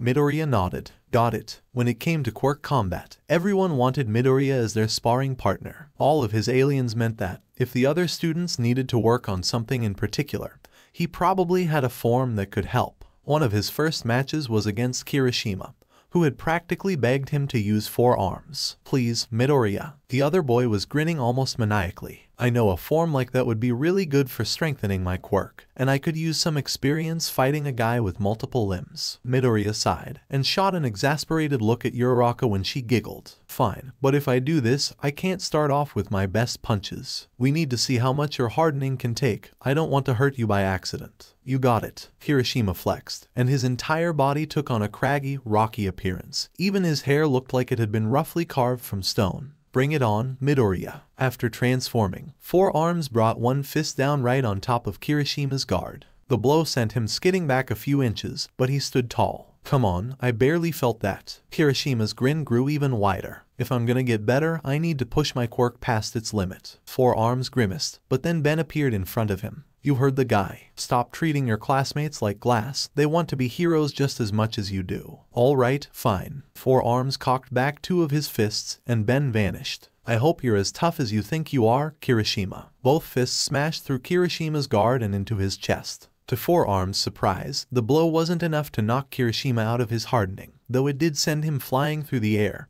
and into a far wall. It took him a moment, but Kirishima pulled himself free. When he did, he looked ecstatic. That's what I'm talking about, Midoriya. But don't think I'll just let you keep on hitting me. I want to show you what I've got. Not everyone in the class was sparring at the same time. Gyro was sitting on a bench, drinking some water as she watched fourarms and Kirishima go at it. You know, Midoriya never struck me as the meathead type, she commented. Yaoyorozu shrugged. Gyro tried not to feel jealous of how graceful the other girl made such a simple gesture look. I don't think he is, Yaoyorozu said. He may just be doing what Kirishima wants. Though Midoriya could stand to be a bit more aggressive, I suppose. With Kirishima, he has to be, or else he won't win. I think Kirishima knows this, which is why he's encouraging Midoriya so much. Gyro just raised an eyebrow. Or it has something to do with being manly that he's always talking about. That could also be it, Yaoyorozu admitted. Changing topics a bit, I heard that some of our class is studying at your place. Oh, yes, well, sort of. We haven't actually done any academic work yet. But we agreed that we should all get together and study when we had to. If we're not studying, I suppose we're just spending time together. Gyro nodded. Do you think I could get in on that? I'm having trouble with some of my homework, and I don't want to fall behind. Yaoyorozu smiled. Of course, I'm sure everyone would be happy to have you. Look out. Before Gyro could think, Yaoyorozu tackled her to the side. An instant later, a Kirishima-shaped missile crashed into the spot Gyro had been sitting. Oh man. Fourarms turned back to normal as he jogged up to them. I'm sorry, I didn't know you were there, and I was trying out a counter that Ajiro-san showed me, and... It's alright, Midoriya, Yaoyorozu said as she helped Gyro to her feet. We're fine. Yeah, don't worry about it. Gyro gave him a thumbs up. Hey, Kirishima, you okay? I'm good, Kirishima said weakly as he got to his feet. Just got my bell rung. Give me a minute, and I'll be good to go again. Yaoyorozu coughed into her hand. Perhaps you two could not destroy school property this time. The two boys looked at the shattered remains of the bench the girls had been sitting on and blushed. During the weekend, Midoriya and his friends met up at the Yaoyorozu home again, this time to get their homework done. Waiting for them was not only Yaoyorozu herself, but also Gyro. They had all been informed that Gyro had been invited as well, and no one had a problem. The petite girl had admitted that she wasn't sure about hanging out all the time, but she had nothing against studying with her classmates. Midoriya didn't mind, since group hangouts weren't for everyone.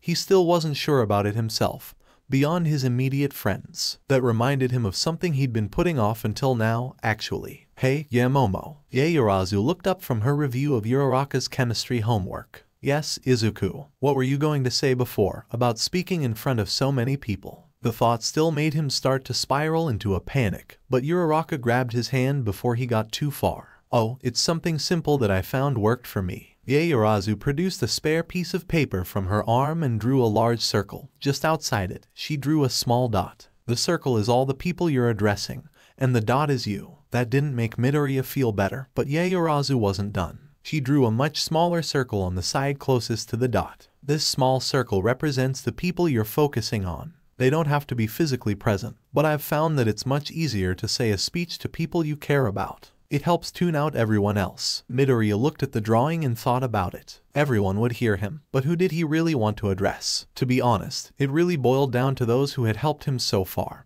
Ben, his mother, Nezu, the big three, and the friends around him now. Despite knowing most of the people on that list for barely 2 weeks now, he trusted them. They had stood up for him when they had barely known him, and they had faced very real dangers together. That formed a bond that he wouldn't easily give up. Thanks, Yamomo, he said. That really helps. Yaoyorozu smiled warmly. I'm glad to hear it. Midoriya started to pull his hand free from Uraraka's, though, for some reason, he was reluctant to when his thumb accidentally brushed hers, which she'd kept free. Now under the effect of her quirk, Midoriya started to float away. I'm sorry. Uraraka blushed in embarrassment, but waited until Asui and Gyro secured the boy with tongue and earphone jacks, respectively, before releasing her quirk. Maybe I should start wearing gloves more often. Ashido snickered. If you're gonna keep holding Midori's hand, that might be a good idea. Most of the group laughed, while Midoriya and Uraraka avoided eye contact for the rest of the day. The next week passed, and each day brought more and more anxiety for Class 1A.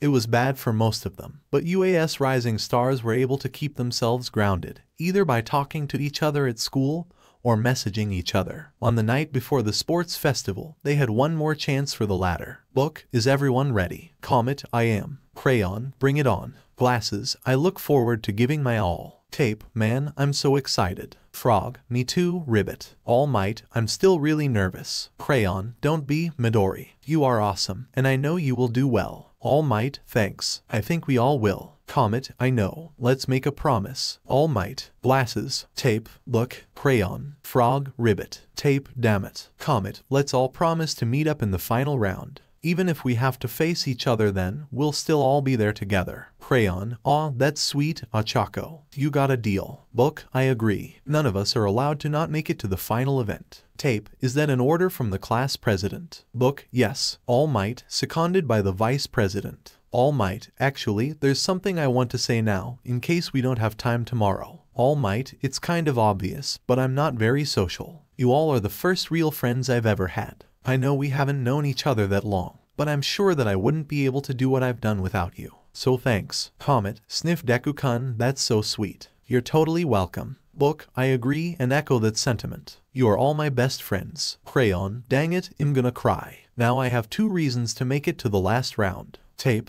glasses, Frog, you're welcome, Izuku. I was hoping for a declaration of love for Achako, but what you said was nice, Ribbit. Book, Sue, you just ruined the moment. Tape, we were getting a little too emotional anyway. Thanks for lightening the mood, Suyu. Frog, Ribbit. Tape, oh come on, that one wasn't even attached to anything. Crayon, Midori and Achako haven't said anything. They okay. Glasses, going by past experience, I would say that Izuku is probably having a breakdown from Tsuyu's comment, and Achako is floating through the air. Frog, tension broken, mission accomplished. Good night, everyone, and good luck tomorrow. Frog, Ribbit. Tape, why? Just, you know what? I'm going to bed. Frogs are going to haunt my nightmares now, I just know it. Izuku tried to start his day like he would any other. He got up, showered, ate his breakfast, brushed his teeth, and tried not to think about everything that could go wrong. What if I mess up my speech? What if I don't move on from the first event? What if I make a fool of myself? Ben shared an exasperated look with Inko. The boy had been like that all morning.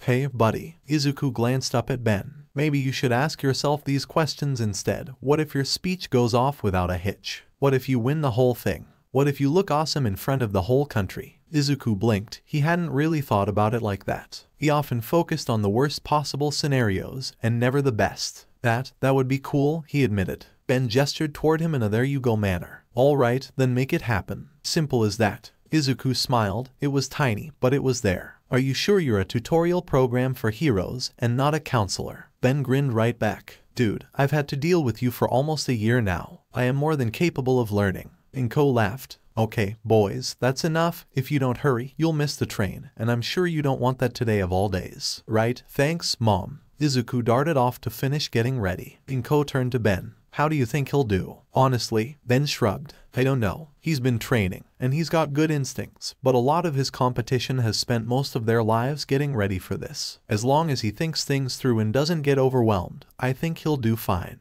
If he's smart, he'll win the whole thing. Inko nodded. Thank you. Her son, now ready, ran past her towards the door. Oh, Izuku. Yeah, Mom. Izuku was surprised when his mother hugged him tightly. I don't know if I've said this before, but I want to apologize, Inko said. When you found out you were quirkless and asked me if you could still be a hero, all I said was that I was sorry. I want you to know now, even if you'd never found that watch, that I am so proud of you. I'm proud of the hero that I know you'll be. I love you so much, Izuku. Izuku tried to hold back his tears as he hugged her back. Thanks, Mom. I love you too. Inko rubbed her eyes as she stepped back. Now, go out there and show the whole world what I already know. Izuku nodded and left the house, but Ben's hologram stayed behind. I'll keep an eye on him, just in case. Thank you, Inko said. But, please, try to enjoy yourself while you're at the sports festival. Ben grinned. Hey, helping your son is my primary function. Doing that makes me happy. Inko was about to argue with him, but Ben suddenly flickered wildly for a moment. What was that? Ben looked down at his hands. Oh, Izuku is pushing the limits of how far I can extend my hologram.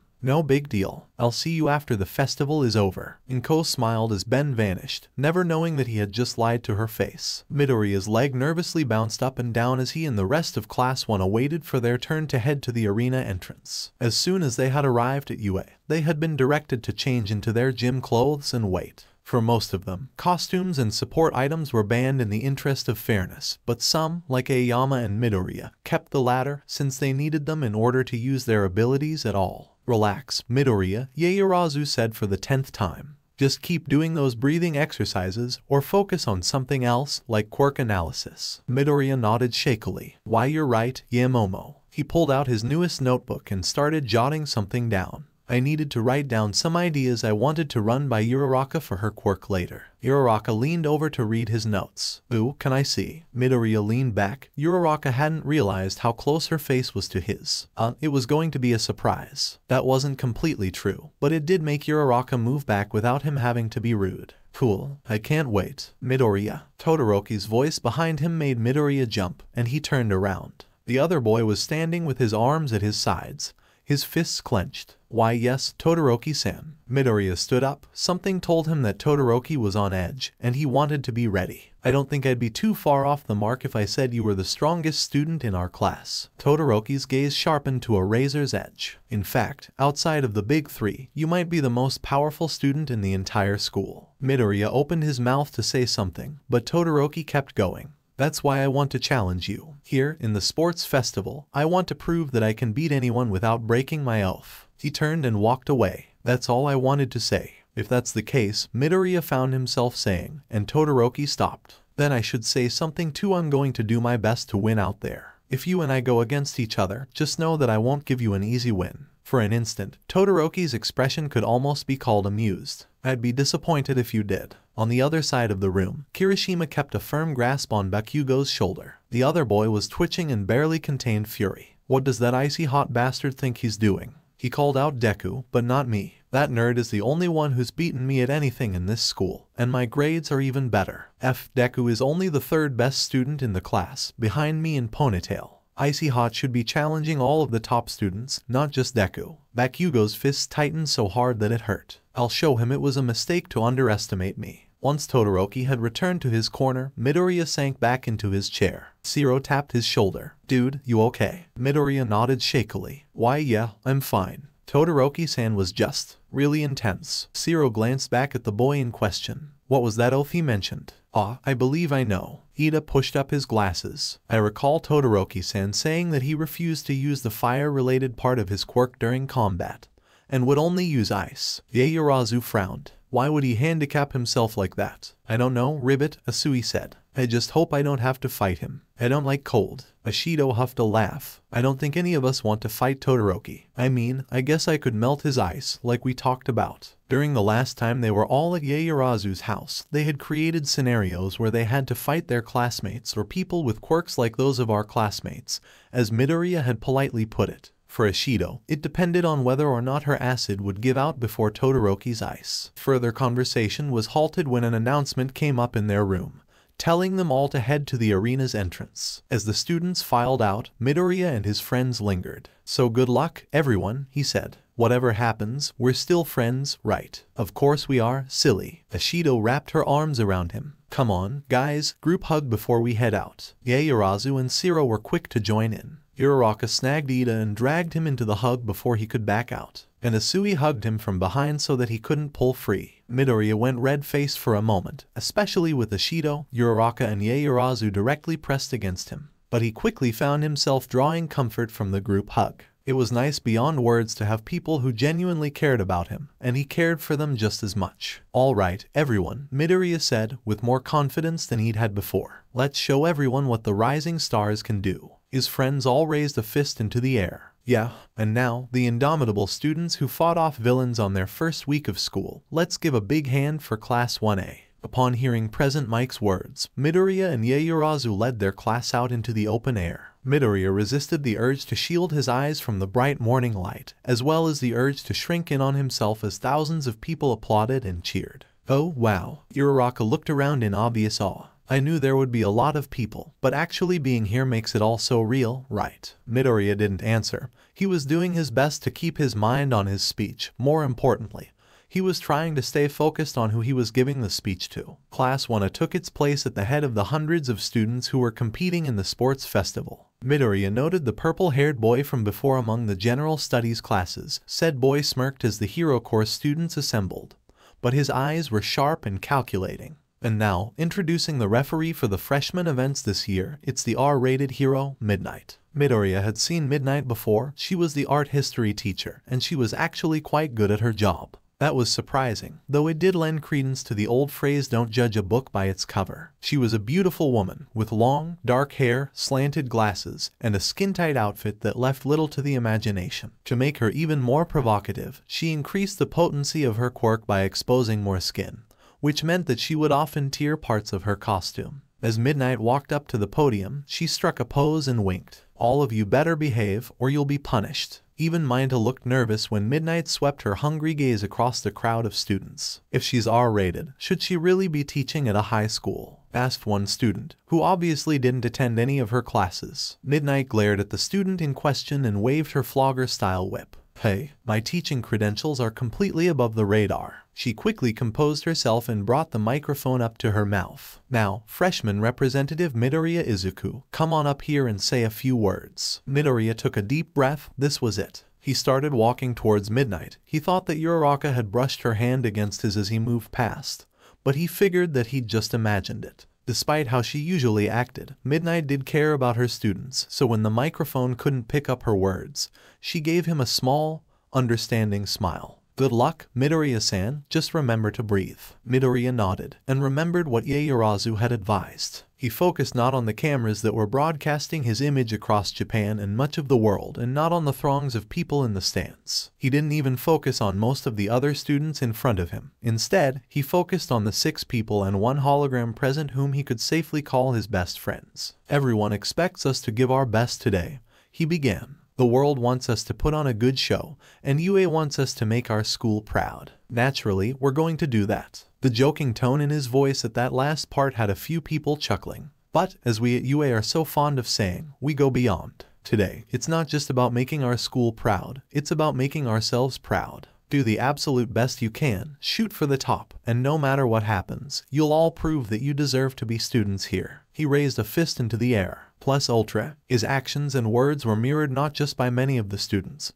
but also a fair few in the audience, especially UA alumni. With his piece said, Midoriya headed back to his class, all the while trying not to shake uncontrollably. He'd managed to say his speech without stuttering, but all those nerves were coming back at once. "That was great, Deku-kun," Uraraka whispered. Midoriya took a moment to try and steady himself. "Thanks, Uraraka. Honestly, I think competing in the actual events will be less scary after all that." "All right, everyone." Midnight waved behind her, and a large screen rose up from a slot in the podium. "It's time to find out what the first event will be, students. Will it be right up your alley, or will it push you to your limits?" A number of flashing symbols and words flew across the screen, too fast for Midoriya to identify. Finally, the screen settled on 2 words. "Obstacle course." Present Mike shouted. "The aim may be simple, to get from start to finish, but that's what the obstacles are for. All students, head to the starting line. The first one back to the stadium will be the winner of the first round, and only the top 42 will move on to the second round. Remember, use of quirks is permitted, but any serious injuries caused to fellow competitors is grounds for elimination.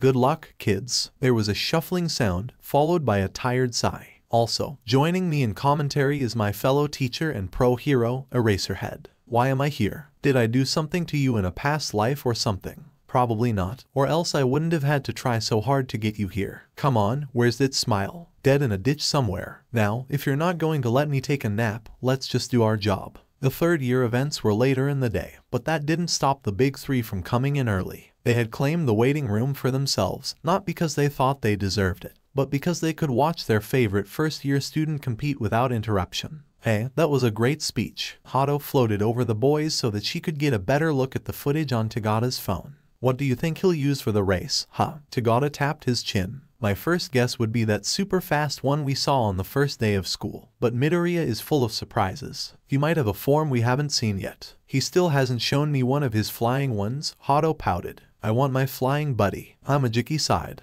"To be fair, I don't think he's had a chance to use one yet. If I was him, I'd use it now, though." Tagada grinned. "I just hope the kid makes it to the second round. He can't make a big splash if he doesn't get past this one." There was no more time to talk to his friends. By the time everyone had shuffled to the starting line, Midoriya had been separated from them anyway. The different classes had been purposely meshed together to prevent students from combining their efforts at the beginning. It was meant to provide a level playing field for the non-hero students, but Midoriya admitted that he would have liked to at least start with one of his friends. "Don't worry," Ben said from the Ultimatrix. "You've got this. You know what alien you'll use here, so don't think about anything else." Midoriya nodded absently, and his hand rested above the dial. All he had to do was wait for 3, 2, 1, go. Just before Midoriya could react, cold air flooded the starting line, and then a massive ice exploded outward, sealing up most of the entrance to the tunnel. Todoroki didn't even look back as his ice propelled him forward. However, his move wasn't enough to stop all of the students, especially those who were prepared.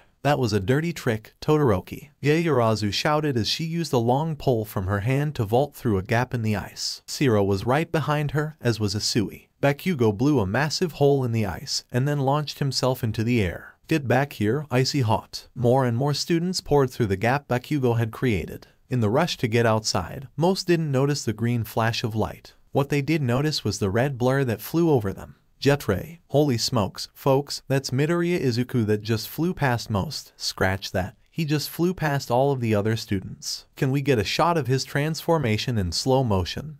Please. On television screens, computers and phones, people all over the world got their first glimpse at one of Midoriya's aliens. This one looked like a red humanoid stingray, with yellow horns and wing membranes, clawed hands at the end of his wings, and jagged teeth under green eyes. Even with the camera slowing down the image, it was clear that Jetray was moving at incredible speeds. Hato clapped her hands in delight. "Yes, finally, my flying buddy is here." Tagata grinned. "Man, can you believe that speed? He might be moving faster than All Might." Amajiki watched with wide eyes. "I think you're right." In another part of the country, a man sat up in interest. He had been watching the sports festival on his phone simply because, for once, he had nothing better to do. Now, he was glad that he did, because the plain, nervous kid from the opening ceremony had suddenly turned into something almost alien in appearance. What really interested him, however, was how fast the boy was moving through the air. He pulled a sheet of paper from his desk and scribbled out Midoriya Izuku, followed by a question mark. He would keep an eye on that one, and if he was lucky, one or two others in his class would catch his attention as well. Looks like Midoriya is going to be the first to encounter the opening obstacle, Robo Inferno. That's a stupid name. It sounds like they're about to dance, not stop the competitors. Jetray saw the robots coming before anyone else. To him, those villain stand-ins from the entrance exam were moving in slow motion. Rather than try to fight his way through them, he just flew over them before even the zero-pointers could swat him out of the sky.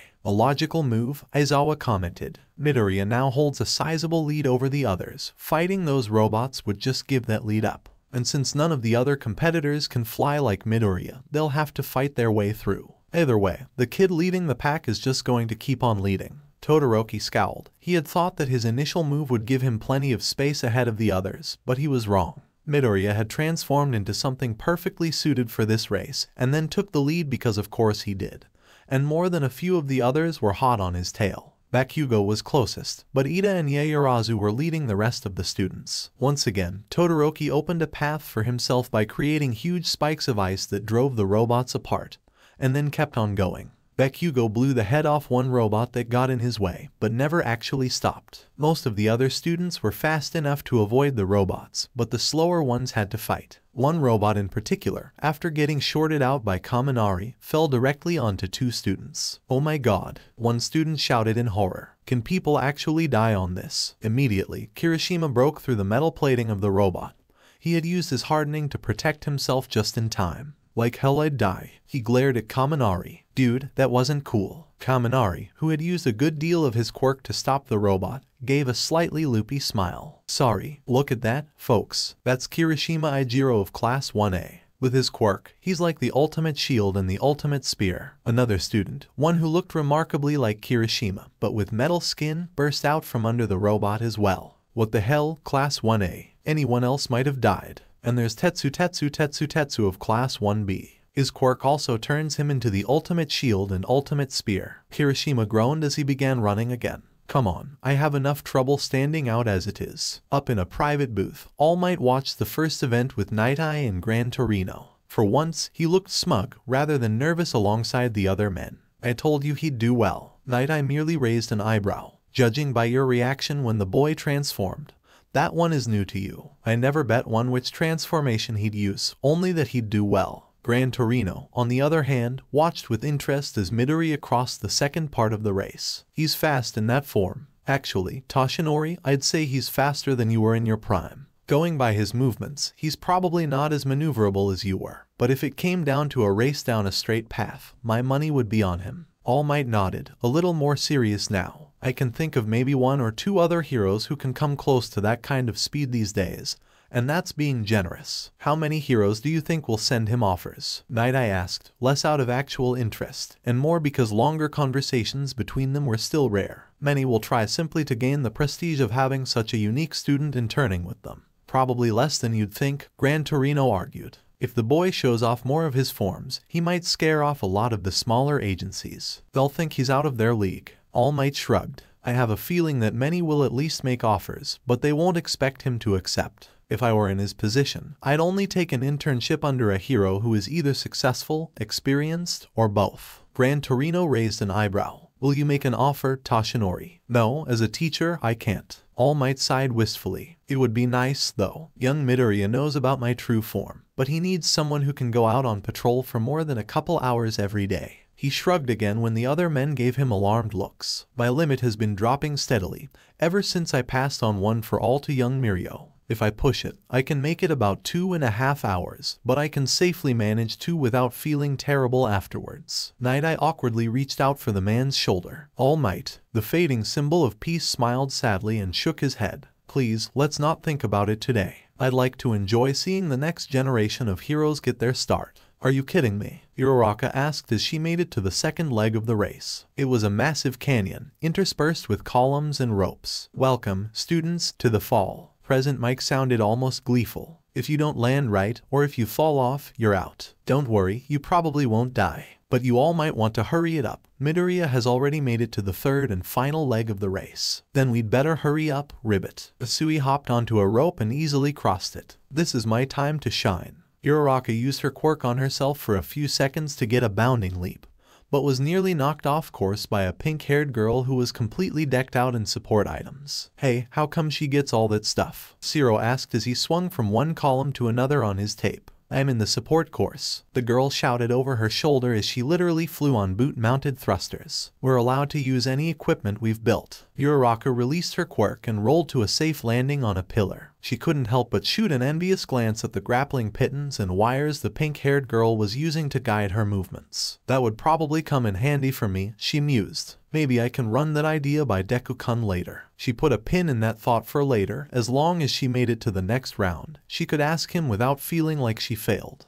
Well, folks, I'm not sure if you're surprised that Midoriya has made it to the final stretch, but I know I'm not. Since he's flying, he can avoid the mines we set up, but we've still got a special little something for anyone whose quirks let them fly for long periods of time. Let's hope Midoriya is as acrobatic as he is fast. Jetray barely had time to wonder what Present Mike was talking about when dozens of guns emerged from underground alongside the minefield and opened fire. Are they trying to kill me? Jetray thought, but only winced when a clay pigeon glanced against his side. Oh, I see. Still hurts, though. Rather than try to maneuver wildly through the air, Jetray focused on the pigeons that were going to be directly in his path. His eyes glowed green, and then fired bolts of energy that shattered the clay into dust. Oh, now that's a surprise, Present Mike commented. It seems Midoriya has more than speed and flight up his non-existent sleeves. He's deliberately not mentioning that you've got more than Jetray to turn into, Ben said. If the crowd thinks you're cool now, just wait until the next event. You aren't helping, Jetray muttered as he shot his way through more clay pigeons. You want help? Fine, the finish line is coming up in 10 seconds. Thanks. Jetray swooped in low, under the gun's arcs of fire, and made his way into the tunnel that led back to the stadium. As a last-second idea for flair, he transformed back to human while still flying, and skidded into the stadium like it was a stage. The crowd loved it. The stadium erupted with cheers and applause. It wasn't just the people in the audience, though. 2 of the big 3 were celebrating like Midoriya had already won. Inko was sobbing uncontrollably when she saw her son on television, and halfway around the world, a man who hadn't seen his son in person in over 2 years couldn't stop his own tears from falling down his face. Midoriya was receiving attention from more than just friendly parties, though. In his cramped room, Shigaraki Tamura glared hatefully at the boy who was tentatively waving to the crowd. He remembered the pain of diamond shards hitting his arm, and his hands rose to his neck as he scratched his skin bloody. "That brat," he hissed. "I can't believe sensei wants me to watch this crap. Even if it means I can study that freak's quirks, all I want is for him to lose." A fair distance away from the stadium, 2 more people watched the sports festival. One was a young man, and the other was a girl in her late teens. "Not bad," the man said. "You say that like he was challenged," the girl said, unimpressed. "In fact, I don't think anyone in his class was slowed down much. Still, it looks like he's being responsible with the Ultimatrix, so he probably met the criteria for the selection. Asmuth will be happy anyway, considering he double-checked the parameters, so huh." The girl gave him a slightly alarmed look. "What is it? Something else is going on. I'll be right back. Let me know if I miss anything cool." There was a flash of green light, and the man vanished. The girl scoffed. "Show off. That's our first place winner, folks. Midoriya Izuku has taken the sports festival by storm. He not only won the first event with a huge gap between him and the other competitors, he may have set a record for first-year students. What do you think, my not-so-enthusiastic co-commentator? I think Midoriya isn't the only one to watch out for. Just because he won the first event doesn't mean he'll continue to do well." "He's got a point," Ben said. "Don't get cocky." "Right, I got it." Midoriya had no plans to underestimate anyone. In his mind, anyone's quirk could beat his aliens if properly utilized. So he had to be careful. Midoriya's lead was so far ahead of the others that he had a few minutes to kick back and relax. It gave him time to think about something that he'd been toying with since before the sports festival began. "Hey, Ben," he said, barely moving his lips to avoid looking crazy. "Yeah?" Ben appeared in front of him, holding up a green foam finger that had "Go Midoriya" printed on it. "I want you to stop giving me advice for the festival." The foam finger vanished, and Ben raised an eyebrow. "If you want, sure, but I'd like to know why. This is my chance to really prove myself to myself, if that makes sense. I want to show that I can do things without you or someone else holding my hand." To his surprise, Ben smiled with obvious pride. "Izuku, I've been hoping you'd do that at some point." "Really?" "Yeah. My entire purpose is to get you started, not guide you through every step. Once you can really stand on your own 2 feet, then I will have achieved my primary directive. As an AI, that's the height of my existence." "Oh, what happens after that?" Ben shrugged. "I dunno, maybe I'll kick back and watch you be an awesome hero. It'll be like going to the movies for me, only I can't get snacks." A tub of popcorn appeared in his hands, and he put a piece in his mouth. "I mean, I can, I just don't eat." Midoriya fought back a laugh. "Oh, and there was one other thing I wanted to talk to you about." "Look at that, folks," President Mike shouted. The rest of the competitors are making their way into the arena. Who's going to make it into the next stage? The first of the other students to finish the race was Todoroki, only barely edging out Bakugou. Both boys were panting heavily, but they were in better shape than Midoriya was while human, so it only took them a few minutes to recover. 30 seconds after them was Ida, who somehow managed to look proud and disappointed at the same time, probably because, while he'd managed to make it into the top 5, winning races like this was his thing. Midoriya couldn't help but grin as the rest of his friends showed up. UAS rising stars had all made it into the top 20, at least. Even better, his entire class had made it to the second round. All of 1B had also passed, along with the general studies student, and a pink-haired girl that Midoriya didn't recognize. "This isn't a surprise," Eraserhead said. "The hero course students usually take up the vast majority of the slots for the second event. It's a logical outcome. Those students usually have quirks better suited to practical applications, such as races and combat. They also tend to be in better shape than the average student." Midoriya ran up to his friends. "Guys, you all made it." Of course we did," Deku-kun, Uraraka panted. "We made a promise, right?" "Right you are, Ochako." Ashido danced around the others in excitement. "Ooh, we made it to the second round on our very first sports festival. This is awesome. What do you get off of me, you little creep?" Midoriya and his friends turned to see an orange-haired girl from 1B wave around an oversized hand. Attached to that hand by his sticky balls was Minta, who had a black eye. "No way," the boy shouted. "I got into the second event by doing this. That doesn't explain why you're still touching me." Asui sighed. "Why do I get the feeling that every girl in school is going to get a restraining order on him by the end of the year, Ribbit?" Yaoyorozu scowled. "Because he is the worst, simple as that." "You know, he's getting better," Shiro said, though he sounded like he couldn't believe his own words. Kaminari asked him if he wanted to, and I'm quoting him here, "check out the babes on the beach with him on Friday," and Minta said he was busy studying. Everyone glanced back at Maita, who was still stuck on the girl's hand and grinning lecherously. I don't believe it, Asui said. Zero, did you smell toast when you overheard that conversation? Ribbit. I wasn't having a stroke. Zero paused. I mean, I checked, just in case, but I wasn't. Midoriya couldn't help but laugh, and his friends joined in. The laughter faded when Midnight called for their attention, and the placements were shown on the screen. Midoriya noted all 41 other competitors, but he checked on his friends first. Ida had come in 4th place, Yaoyorozu had come in 6th, Zero had come in 7th, Ashido had come in 13th, Asui had gotten 17th, and Uraraka had nabbed 20th place. Ashido pouted. I would have gotten a better spot, but I hit one of the mines at the last second. Me too, Uraraka said, and rubbed a sore spot on her leg. I had to slow down and figure out my jumps carefully, Ribbit Asui said. And I could only do short hops anyway. Yeah, same with me, Zero added. My tape didn't set off any mines, but I would have if I'd landed on one. Alright, kids, enough chit-chat. Midnight called out, getting everyone's attention. It's time to announce the next event. Once again, the screen behind Midnight began to show random words, before finally settling on cavalry battle. Next to Midoriya, Ben raised an eyebrow. Okay, I'm stumped. What's this? Thankfully, Midnight was there to explain. In theory, this event is like the playground game. Some students will be the horse that carries the rider. However, there's a bit more to it. Each team will be made up of 2 to 4 competitors, and whoever is the rider will carry the objective of the game, the collective points you all earned. You see, each of you received a number of points equal to your ranking on the board. We started at 5 and went up by 5 for every spot. For this event, you'll have to steal as many points as you can and defend your own points at the same time. Only the top 4 teams will advance to the final event. Okay, so I have 210 points, Midoriya thought. It might be the highest number, but you could easily take the lead by going after a few other teams. Sounds fair. Oh, and we made a special change for the lucky student who got 1st place. Midnight smiled in a way that made many of them uncomfortable. You see, the student who got 1st place is worth 10 million points. Midoriya froze, and he was distinctly aware of 41 pairs of eyes locking onto him. I'm in trouble. Okay, I'm back. The girl crossed her arms. What were you doing? Taking care of something, like I said. You did something you weren't supposed to, didn't you? As long as you don't know what I did, you can't tell anyone. We're only supposed to observe. Nobody saw me. I'm pretty sure. You're dead when we get home. Wouldn't be the first time.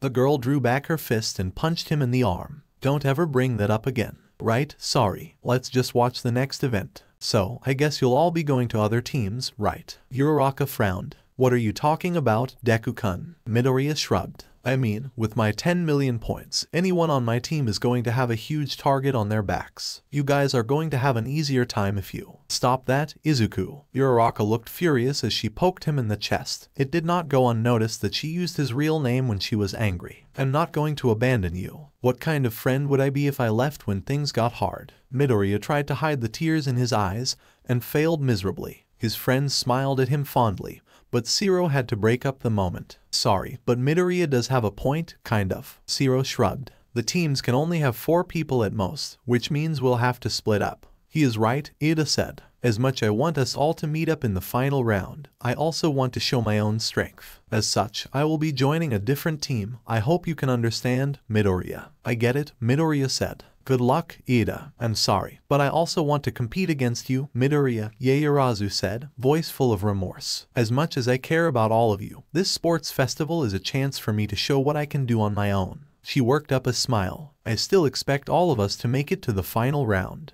Yeah, I kinda feel the same way, Ashido and Zero said at the same time. The 2 of them shared a grin. Wanna find another team? Zero asked. Sure. Ashido waved at the others as she and Zero dashed off. See you guys in the final event. As more of his friends split off, Midoriya got increasingly nervous. Asui tapped him on the arm and smiled. Don't worry, Ribbit, I'll stay with you and Ochako. Midoriya smiled back. Thanks, Tsuyu. Uraraka nodded. Great. What do you think, Deku-kun? Should we get another person, or will 3 be enough? Midoriya thought about it, but was interrupted by a loud voice in his ear. Hey, you, Mr. 10 million. Midoriya whirled and found the pink-haired girl well within his personal space, her face nearly touching his own. Gah. Midoriya held a hand over his racing heart. Who are you? Oh, right, I forgot to introduce myself. The girl grinned and lifted her goggles onto her forehead. Midoriya noticed that her pupils had odd markings that looked like crosshairs, perhaps something to do with her quirk. Hatsume, support course student and inventor extraordinaire at your service. I want to join your team. And I need to know who made that watch for you, because I've never seen a support item like that before. Uraraka put herself between Hatsume and Midoriya protectively. Why do you want to join the team with the biggest target? Undaunted by the other girl's attitude, Hatsume grinned. Ooh, a discerning customer. Well, I figure that more eyes will be on your team than the others, and that gives me more opportunities to show off my babies. Also, I'm a girl who really appreciates fine craftsmanship, and that watch has got to be one of the best I've ever seen. Well, my watch was made by my cousin in America, but I don't know much about how it works. Midoriya blinked as something Hatsume said registered. What are you talking about when you say babies? Like this? Hatsume pointed to a belt around her stomach. This baby, for example, can fire a high tensile strength wire with grappling pittons to secure your footing, trip up a villain, or save a civilian. Interested now? Midoriya looked at the bewildering array of support items Hatsume sported, and then at Uraraka and Asui. A moment later, he smiled. It wasn't his typical unsure smile, but a smile that came with having a really good idea. All right, he said slowly, I think I have a plan. Okay, now I'm starting to feel bad, Ashido whined. How are all the teams filled up so fast? Probably because everyone's teaming up with people they know, Zero said. That means a lot of them were coming up with teams as soon as the event was announced. Well, crap, maybe we should have stayed with Midori. Hey, guys. Ashido and Zero turned around and saw Kirishima running towards them. Have you two joined the team yet? No, Zero said. Are you inviting us? Yes, please. Kirishima put his hands together and bowed his head. Bakugou and I need some help, and I told him I'd ask around, and... Whoa, hold on a second. Ashido narrowed her eyes at him. Bakugou, you teamed up with Bakugou. Kirishima, you're one of the most upstanding guys I've ever met. Why would you team up with him? Ashido wasn't stupid. She'd suspected that Bakugou had bullied Midoriya even before she found out why the latter had been nicknamed Deku. It infuriated her that nothing had been done about it beforehand, and that someone like him had been accepted into UA. Even now, he barely towed the line. At least he was smart enough not to cross it, but there was every chance he could get pushed over the edge. Either way, she didn't like him. Kirishima grimaced. I know, Bakugou is. Well, he's Bakugou. I'm not excusing him, but I did tell him that he'd have to watch his mouth around our teammates, or I'd ditch him, and he'd have nobody for this event. He promised that he would, and he doesn't seem the type to go back on his word. Come on, please. Ashido glanced at Zero. The boy had a frighteningly good poker face, his expression neutral and unreadable. He only offered her a brief nod. He was in if she was. All right, fine, Ashido huffed. Let's go. Kirishima pumped a fist. Sweet. Thank you so much. You guys won't regret it. He grabbed them both by the wrist and half-dragged them off. Bakugou, I told you I'd get a couple extra teammates. Bakugou scowled at the nickname, but didn't snap back. Instead, he looked at the two newcomers. Two of Deku's friends. What are your quirks again? Zero was still doing his best not to react, but Ashido frowned when Bakugou used Midoriya's nickname. When used by Uraraka, it was cute, but Bakugou made the name sound like a curse. Still, as much as she hated to admit it, and she really hated to admit it, Bakugou was skilled. Teaming up with him would be the best way to ensure that she and Zero could keep their promise and see their friends in the final event. I can make acid, either for mobility or attack, she said through gritted teeth. When Zero spoke, it was with a far calmer tone than what Ashido knew he was really feeling. I can make strands of tape. It's pretty strong, strong enough to hold most people. Bakugou nodded. He brought one hand to his chin and started to pace. Okay, I think I've got a plan. Kirishima will be the front of the horse, and he'll be carrying me. We can use him like a ram if things get up close. We're gonna try to keep that from happening. I'll be the airstrike. Sticky, you'll pull me back so that I don't hit the ground and get disqualified. Raccoon Eyes, your job will be to watch our flanks, trip them up or make them burn. I don't care, just keep the other teams off our asses. My name is Ashido Mina. Use it or we're going to have a problem. Bakugou just raised an eyebrow. Whatever. Kirishima intervened before things got heated. Hey, Bakugou, what's our plan? Are we going after Midoriya's team? Or what? Don't be stupid, Bakugou said dismissively. Of course we're hitting Deku's team. We'll take his 10 million points, and then I'll blow away any moron dumb enough to try and steal it from us. Raccoon Eyes will keep up the defense, and Sticky can trip up people when he's not busy helping me. Ashido narrowed her eyes in anger, but before she could take more than a step in Bakugou's direction, Zero put a hand on her shoulder. Let it go for now, he whispered. Remember, we're using him as much as he's using us. All we have to do is make it to the next round. Ashido nodded. I only have to put up with him for a little while. Just remember that Midori had to deal with him for a lot longer. If he can do that, I can do this. Yaoyorozu-san, Ida-san. The students in question turned and saw Todoroki walking up to them. Do you two have a team yet? Yaoyorozu answered for both of them. No, we were looking to see if. I want you both on mine. Todoroki jerked his thumb over his shoulder at Takoyami, who was leaning against a nearby wall. I've already got Takoyami-san. My ice and his dark shadow should work well with your speed, Ida-san, and your versatility, Yaoyorozu-san. You're trying to make as balanced a team as possible, Yaoyorozu observed. Ida was more accusatory. You want to be able to react to anything Midoriya may turn into. To their surprise, Todoroki shook his head. No, everyone else is going to go after his team, and we don't want to get bogged down in that free-for-all. Instead, we're going to go after the teams on the periphery, building up as many points as we can that way. He shrugged. Of course, if Midoriya messes up, I'll be more than happy to take the 10 million points from him. Ida and Yaoyorozu frowned not because Todoroki's plan was a bad one, but because they didn't want Midoriya to lose the 10 million points. If he did, there was a good chance he and his team wouldn't move on to the next round, and all of them would feel terrible if they broke their promise. Very well, Todoroki-san, Yaoyorozu said, we'll join your team. Todoroki just nodded and moved back to Takoyami. Well, he was curt, Yaoyorozu commented, but he is one of the most powerful students in our class, Ida said, and his strategy is sound. Takoyami is also very strong, and with us added to the team, we have a very good chance of advancing to the next round. Yaoyorozu glanced back and saw Midoriya speaking enthusiastically with Uraraka, Asui, and a pink-haired girl that she didn't recognize. At least he looked less apprehensive than before. That was good. She had worried that he would fall apart if he didn't have all of his friends supporting him. She shook the thoughts away for now. It's time to stop worrying about Izuku for now. This is about my future. Come on, guys, I think we should find another person, Kendo Itsuka argued. Nah, we've got plenty of manliness as it is, Tetsu said back.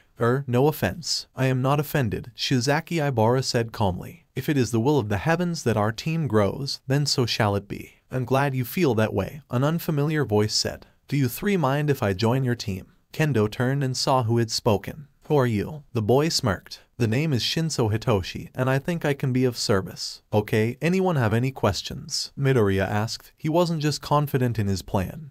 He was actually excited to see it happen. Still, he wanted to know if anyone found a flaw he'd overlooked. Do you think this will actually work? Uraraka asked. She was nervous, but the idea of Midoriya's insane plan working was hilarious. I do, Midoriya said with a grin. As long as Hatsum-san's babies work with your quirk. Hatsum looked up from the pair of high-tech boots she was adjusting. Oh, I guarantee they will. Well, maybe I can't give a 100% guarantee, but that's just because I don't want to get charged with false advertising. Asui just shrugged. We won't know for sure until we try, Ribbit, so let's do it. All right, competitors, President Mike shouted. It's time for the riders to mount their trusty steeds. Just remember, each rider will receive a number of headbands, each representing the points of one person on their team. You can wear them on your heads or around your necks, but nowhere else. A small robot trundled over to Midoriya's team and handed out the appropriate headbands. Midoriya gulped when he saw the big prize, the 10 million points, before he wrapped it around his head. That was covered by Asui's 130 points, Uraraka's 115, and then Hatsum's 10. He figured that if someone actually did manage to get through their defenses and steal a headband, they were more likely to only get the outer three first. Once the headbands were secure on his head, he was lifted up onto the shoulders of Asui and Uraraka. He noticed that the former winced, and he looked down in concern. He almost fell backwards, but Hatsum propped him up with one hand against his back. Sue, are you okay? I'm fine, Ribbit, Asui croaked. I have to match Ochako's height, and my body isn't meant to stand up straight for too long. Hopefully, you won't have to, Midoriya said. He looked at the teams scattered around the stadium.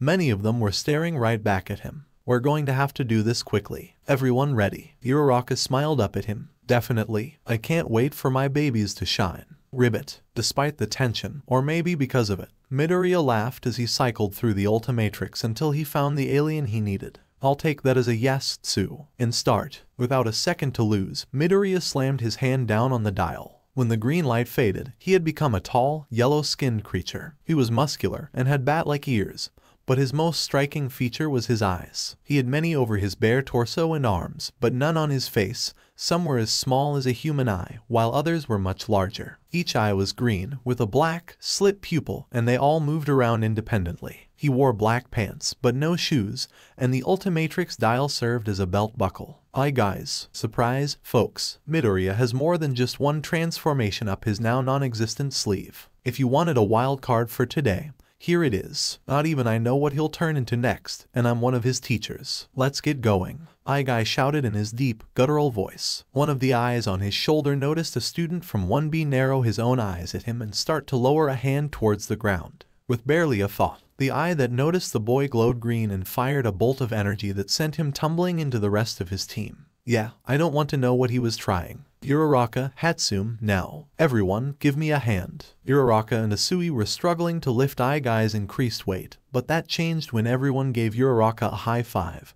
and they all became weightless. It's my turn. Hatsune grinned maniacally as she pressed a button on her backpack. Jet boosters, activate. Before the match had started, Hatsune had handed out a pair of boots to each of the other girls. They were supposed to let the wearer hover an inch or two off the ground, but Hatsune had done a last-second modification, removing the safety limits and turning them into air-powered thrusters. Since the team was now weightless, all four of them rocketed into the air. Oh my goodness, Present Mike shouted, barely heard over the excited screams of the audience. I can't say I was expecting that. What about you, Eraserhead? Team Midoriya has just turned into a living zeppelin. I don't think anyone was expecting that. Aye Guy couldn't help but laugh as his team flew over the stunned competitors. This is incredible. Uraraka, how are you doing? An eye on his elbow caught Uraraka looking a little pale. I'm going to have to cancel and reapply my quirk every few minutes, or I'm gonna get sick. Still, we should start phase 2 before someone figures out how to get to us. Got it. One of Aye Guy's eyes winked at Asui. Time for Operation Air Raid. Here we go, ribbit. Asui wrapped her tongue around his waist and pointed him at the ground. Bombs away. Still grinning, Aye Guy rained down energy bolts onto the arena. He wasn't necessarily trying to hit anyone, just make them decide that going after his team was more trouble than it was worth. From what he could see through the dust kicked up by his makeshift airstrike, and he could see a lot even Bakugou's team had peeled off in search of easier prey. One of his eyes glanced at the timer on the big screen. Only 28 minutes to go. Back in the waiting room, the big three were in hysterics. Even Amajiki wiped away tears from laughing so hard. I can't believe it, Tagada said as he tried to get his breath back. That is the funniest thing I've ever seen. It's insane, Amajiki added. It's awesome. Hado pointed at Team Midoriya on the screen. Okay, we have to try something like that during our turn. Tagada grinned. Yeah, we can fly around, and Tamaki can use his tentacles to hit any other team that gets close. Then it's decided, Hado said as she pointed to the ceiling. We shall call it Operation Flying Spaghetti Monster. Amajiki rested his head on a desk. Damn it, Midoriya. Why did you have to inspire them?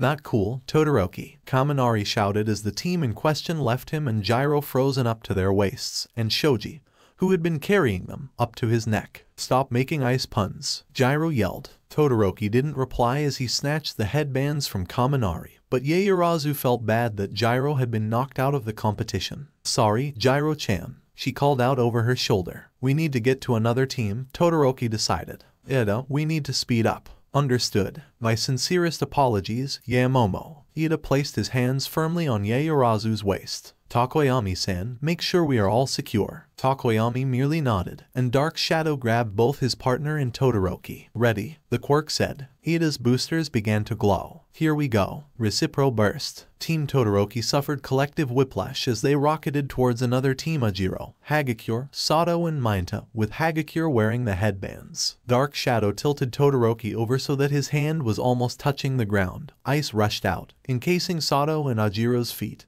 and stopping them in their tracks. Secret weapon, Ajiro shouted. Now, with a primal roar, Sato lifted Mainta up and threw him straight at Yaoyorozu, who went wide-eyed as the small boy flew at her. Come to daddy, Mainta shouted. Acting on reflex, Yaoyorozu created an oversized fly swatter and slapped Mainta out of the air. The boy bounced off the ground once, and then lay still, knocked unconscious. As Team Todoroki blew past Team Hagakure, Dark Shadow neatly stole the headbands from Hagakure. Here you go, Dark Shadow said as he placed the headbands around Todoroki's neck. Good work, he said. Let's pull back until Ida recharges, and we'll do it again. Got him it.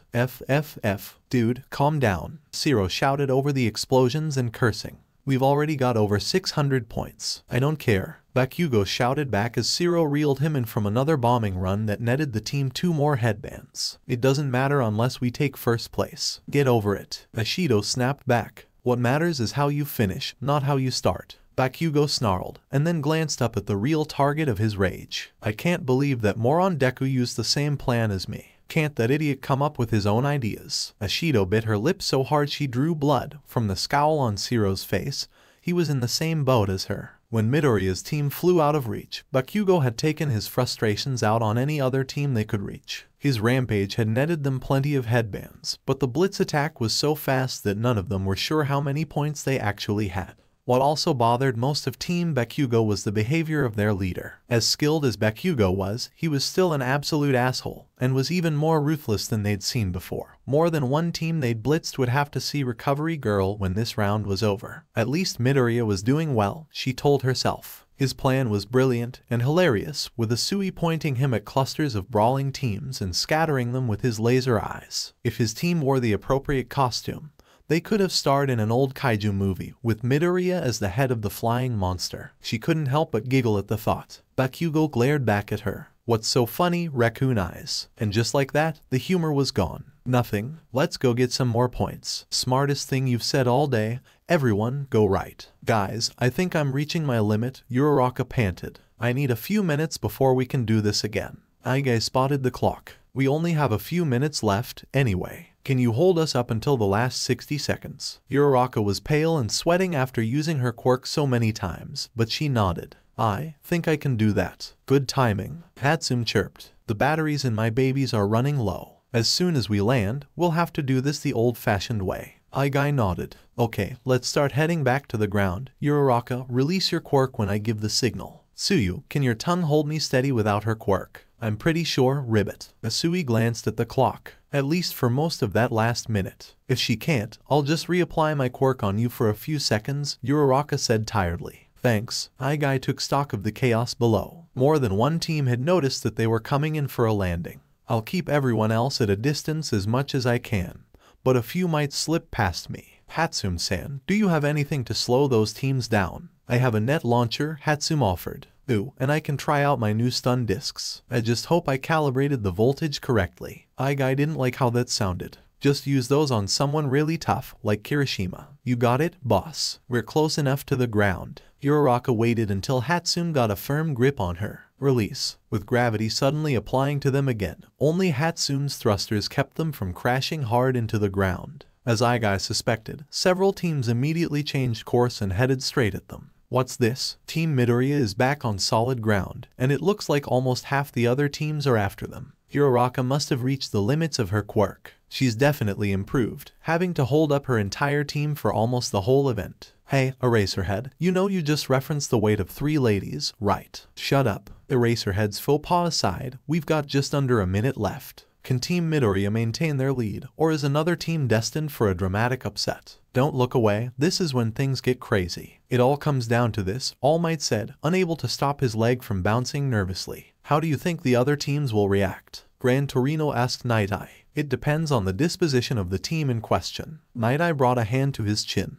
If the team has a decent number of points, they may try to stay out of the fighting entirely, or go after more teams with small amounts of points. The ones that go after Team Midoriya will either be desperate, or supremely confident in their abilities like that one. All Might followed Night Eye's gaze and sighed. Oh, it's definitely the second option with that boy. Deku. Aigai spotted Bakugou's team hurtling towards him long before his former bully shouted, but it didn't stop him from tensing up. He felt bad that Ashido and Zero were on Bakugou's team. He could imagine the headache their leader was giving them. He also felt bad for what he was about to do. Sorry, guys. Team, swing left so that we're facing Bakugou. As soon as that was done, the eyes on his chest merged together into one very large eye that glowed green. A massive blast of energy fired out, hitting Kirishima directly in the chest. The force of the hit was so great that it sent the whole team skidding back, and if Zero hadn't caught Bakugou with his tape at the last second, he would have hit the ground and been disqualified. Thankfully, there were still enough eyes elsewhere on his body for Aigai to see Todoroki's attack coming. He fired smaller bolts at the ice that crept towards them, but it wasn't enough. Todoroki just sent even more ice and managed to catch Hatsum's feet. We're stuck, she cried out, and they're about to hit us. Dark shadow loomed overhead. Yaoyorozu had created a large billhook, and Todoroki's arm was outstretched.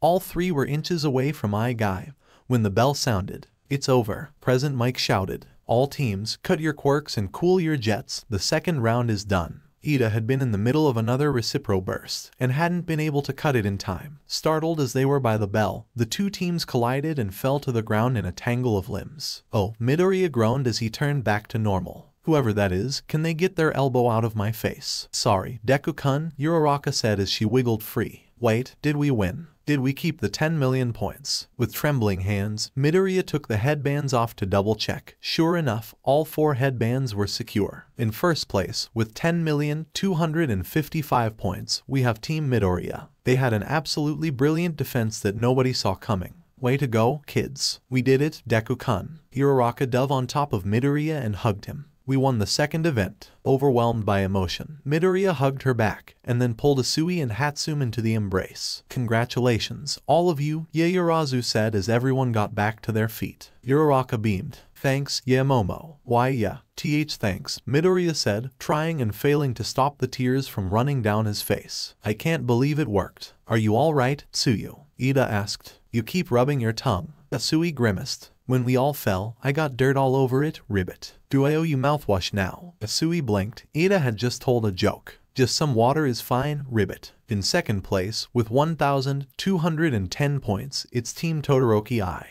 They played smart and went after the teams that were unbalanced by Midoriya's bombing run. Nice job. Todoroki nodded, but didn't show any other emotions. As far as he was concerned, nothing mattered until he fought Midoriya in the final event. Takoyami was also stoic, but Dark Shadow looked as smug as a sentient mass of shadows could, even accepting a fist bump from Uraraka. Ida and Yaoyorozu, on the other hand, were very happy and accepted hugs and high fives from their friends. And in third place, with 1,000 points even, we have Team Bakugou. They were utterly ruthless back there and totally destroyed anyone who got in their way. Midoriya waved excitedly as Ashido, Shiro and Kirishima jogged up to the others. Way to go, guys. We made it into the final event. Heck yeah, we did. Ashido grinned. Just watch out for me or you're gonna get it. And in fourth place, with 945 points, we have Team Shizaki. They managed to snag any points not being targeted by the other 3 leaders, and it paid off for them. These are our 16 finalists, folks. Let's give them, and all of our competitors, a big hand. The audience had already been cheering as the event came to a close, but it became deafening at Present Mike's urging. With our top 16 chosen, let's take an hour for lunch and give our brave competitors time to rest. Come on, Eraserhead, let's get something to eat. You do that, I'm taking a nap. As the students began filing out of the arena, Midoriya felt a hand on his shoulder. He turned to see Todoroki staring at him with unnerving intensity. We need to talk. Hey, freshman. The rising stars all jumped when Tagata appeared behind them, along with Hado and Amajiki. How are you doing? Oh, Mirio. Ida bowed. We are all quite pleased with ourselves. 11 of Class 1 will be advancing to the final round. Yeah, we saw it online. Tagata waved his phone for emphasis. You all did amazing. We might be the big 3, but we still haven't made it to the last round of a sports festival yet. Hey, not to be rude, but aren't you 3 in the 3rd year event? Ashido didn't mind seeing the big 3, but she was still confused. Why are you here so early? Amajiki shrugged. To everyone's amusement, he still couldn't look her in the eye after she flirted with him. It's quiet in the waiting room, and we wanted to watch the footage of you guys. We're not allowed to actually be in the stands until our event, so this was the best we could do. Hado hopped from one foot to the other. Hey, where'd Midoriya-kun go? I figured he'd be with his best friends. UAS Rising Stars looked around. Sure enough, Midoriya had somehow vanished without their notice. Maybe he went to the bathroom or something. Shiro wondered. If we don't run into him after getting some food, we should look for him. Good idea, Tagata said, clapping Shiro on the shoulder. Hey, why don't we show you a secret? It's more of an upperclassman thing, but there's actually a small vendor that exclusively serves students, so you won't have to wait in line. Best of all, it's free for competitors. Uraraka immediately latched onto the word free. Okay, let's go. We should get some extra food for Deku-kun, just in case. Asui frowned. Still, I hope everything is okay, ribbit. Midoriya was nervous more than usual, anyway, to the point that Ben stood next to him to offer silent support. On the opposite side of the hallway, Todoroki locked his intense gaze with Midoriya's own. What did you want to talk about? Midoriya asked. Todoroki finally closed his eyes. He looked like he was trying to find the right words. I'm only telling you this because, out of everyone in our class, I respect you the most. As such, I feel like you deserve to know why I want to challenge you so badly. I would appreciate it if you didn't tell anyone what I'm about to tell you. Okay, this is weird, Ben said, mirroring Todoroki's crossed arms and posture. He doesn't need to tell you anything. If I had money, I'd bet it all that he's using this as an excuse to get something off his chest. I won't say a word, Midoriya promised, while silently agreeing with Ben. Todoroki held up his right hand and let wisps of cold air flow around it. You've noticed that I only use the power of my right side, my ice. I never use my left side in battle. Midoriya nodded. It's because of my father. Todoroki's hand tightened into a fist. He's Endeavor, the number 2 hero. Midoriya's eyes went wide. Wait, really? I mean, I knew his last name was Todoroki as well, but there's nothing about him having children. He stopped when Todoroki's own eyes narrowed. Sorry, go on. Have you ever heard of quirk marriages? Just the use of the term made Midoriya flinch. I have, yes. It was never given much approval. And people who have powerful quirks who get married have to be evaluated to see if they aren't basically conducting a eugenics experiment. Oh my god. Todoroki nodded. Yes, my father used his influence to get people to look the other way. He basically bought my mother for her quirk.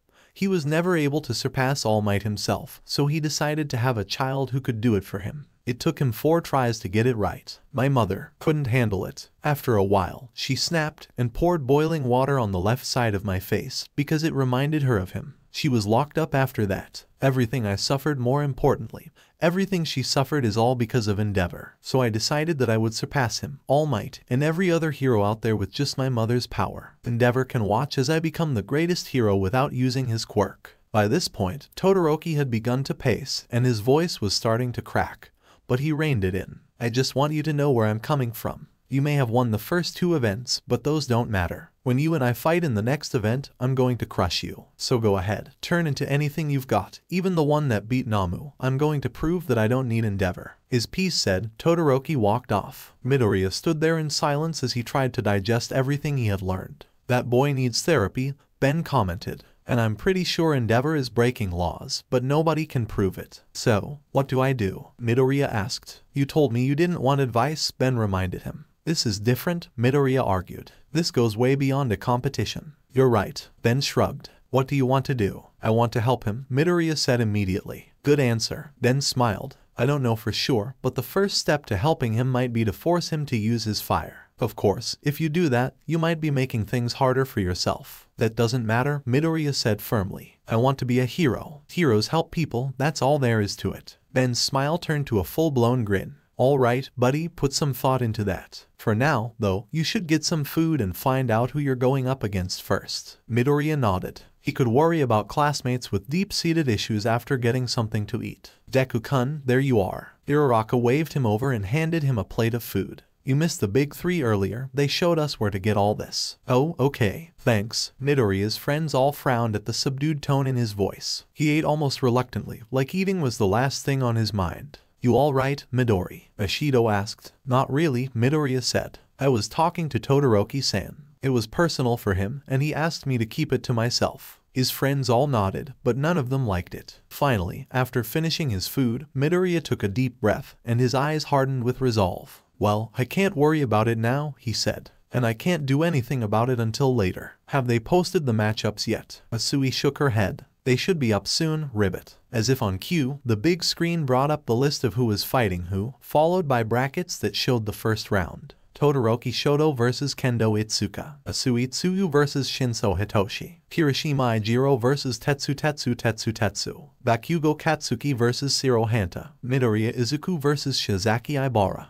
Ida Tenya vs Hatsume Mei. Uraraka Ochako vs Takoyami Fumikage. Ashido Mina vs Yaoyorozu Momo. As the names were arranged into the brackets, Midoriya swallowed nervously. If he won against Shizaki, who hadn't shown off her quirk much during the last event, save for using her vine-like hair to steal some headbands, he was up against either Asui or Shinso, whom he knew nothing about. After that, he would be up against Takoyami or Uraraka or Kendo or Todoroki. Well, that kinda sucks, Ashido said morosely. I really didn't want to go up against one of you guys in my first fight. She then flopped dramatically over Yaoyorozu's lap. Don't hate me if I win, yeah Momo. Yaoyorozu pretended to think about it. Well, just this once, and I'm up against Takoyami-san, Uraraka said nervously. Oh, this is gonna be hard. You think that's hard? Shiro kept up his smile, but everyone could see the sweat on his brow. I'm up against Bakugou. Any ideas, Midoriya? A few, Midoriya muttered. Keep him from pointing his hands directly at you. Also, he usually leads with his right. Good to know. Shiro gently elbowed him. Thanks. Okay, folks. Present Mike's voice brought them all to the present. I hope you got enough to eat, and I hope you went to the bathroom with all the excitement coming up. You might not be able to hold it in. That's disgusting, Aizawa said.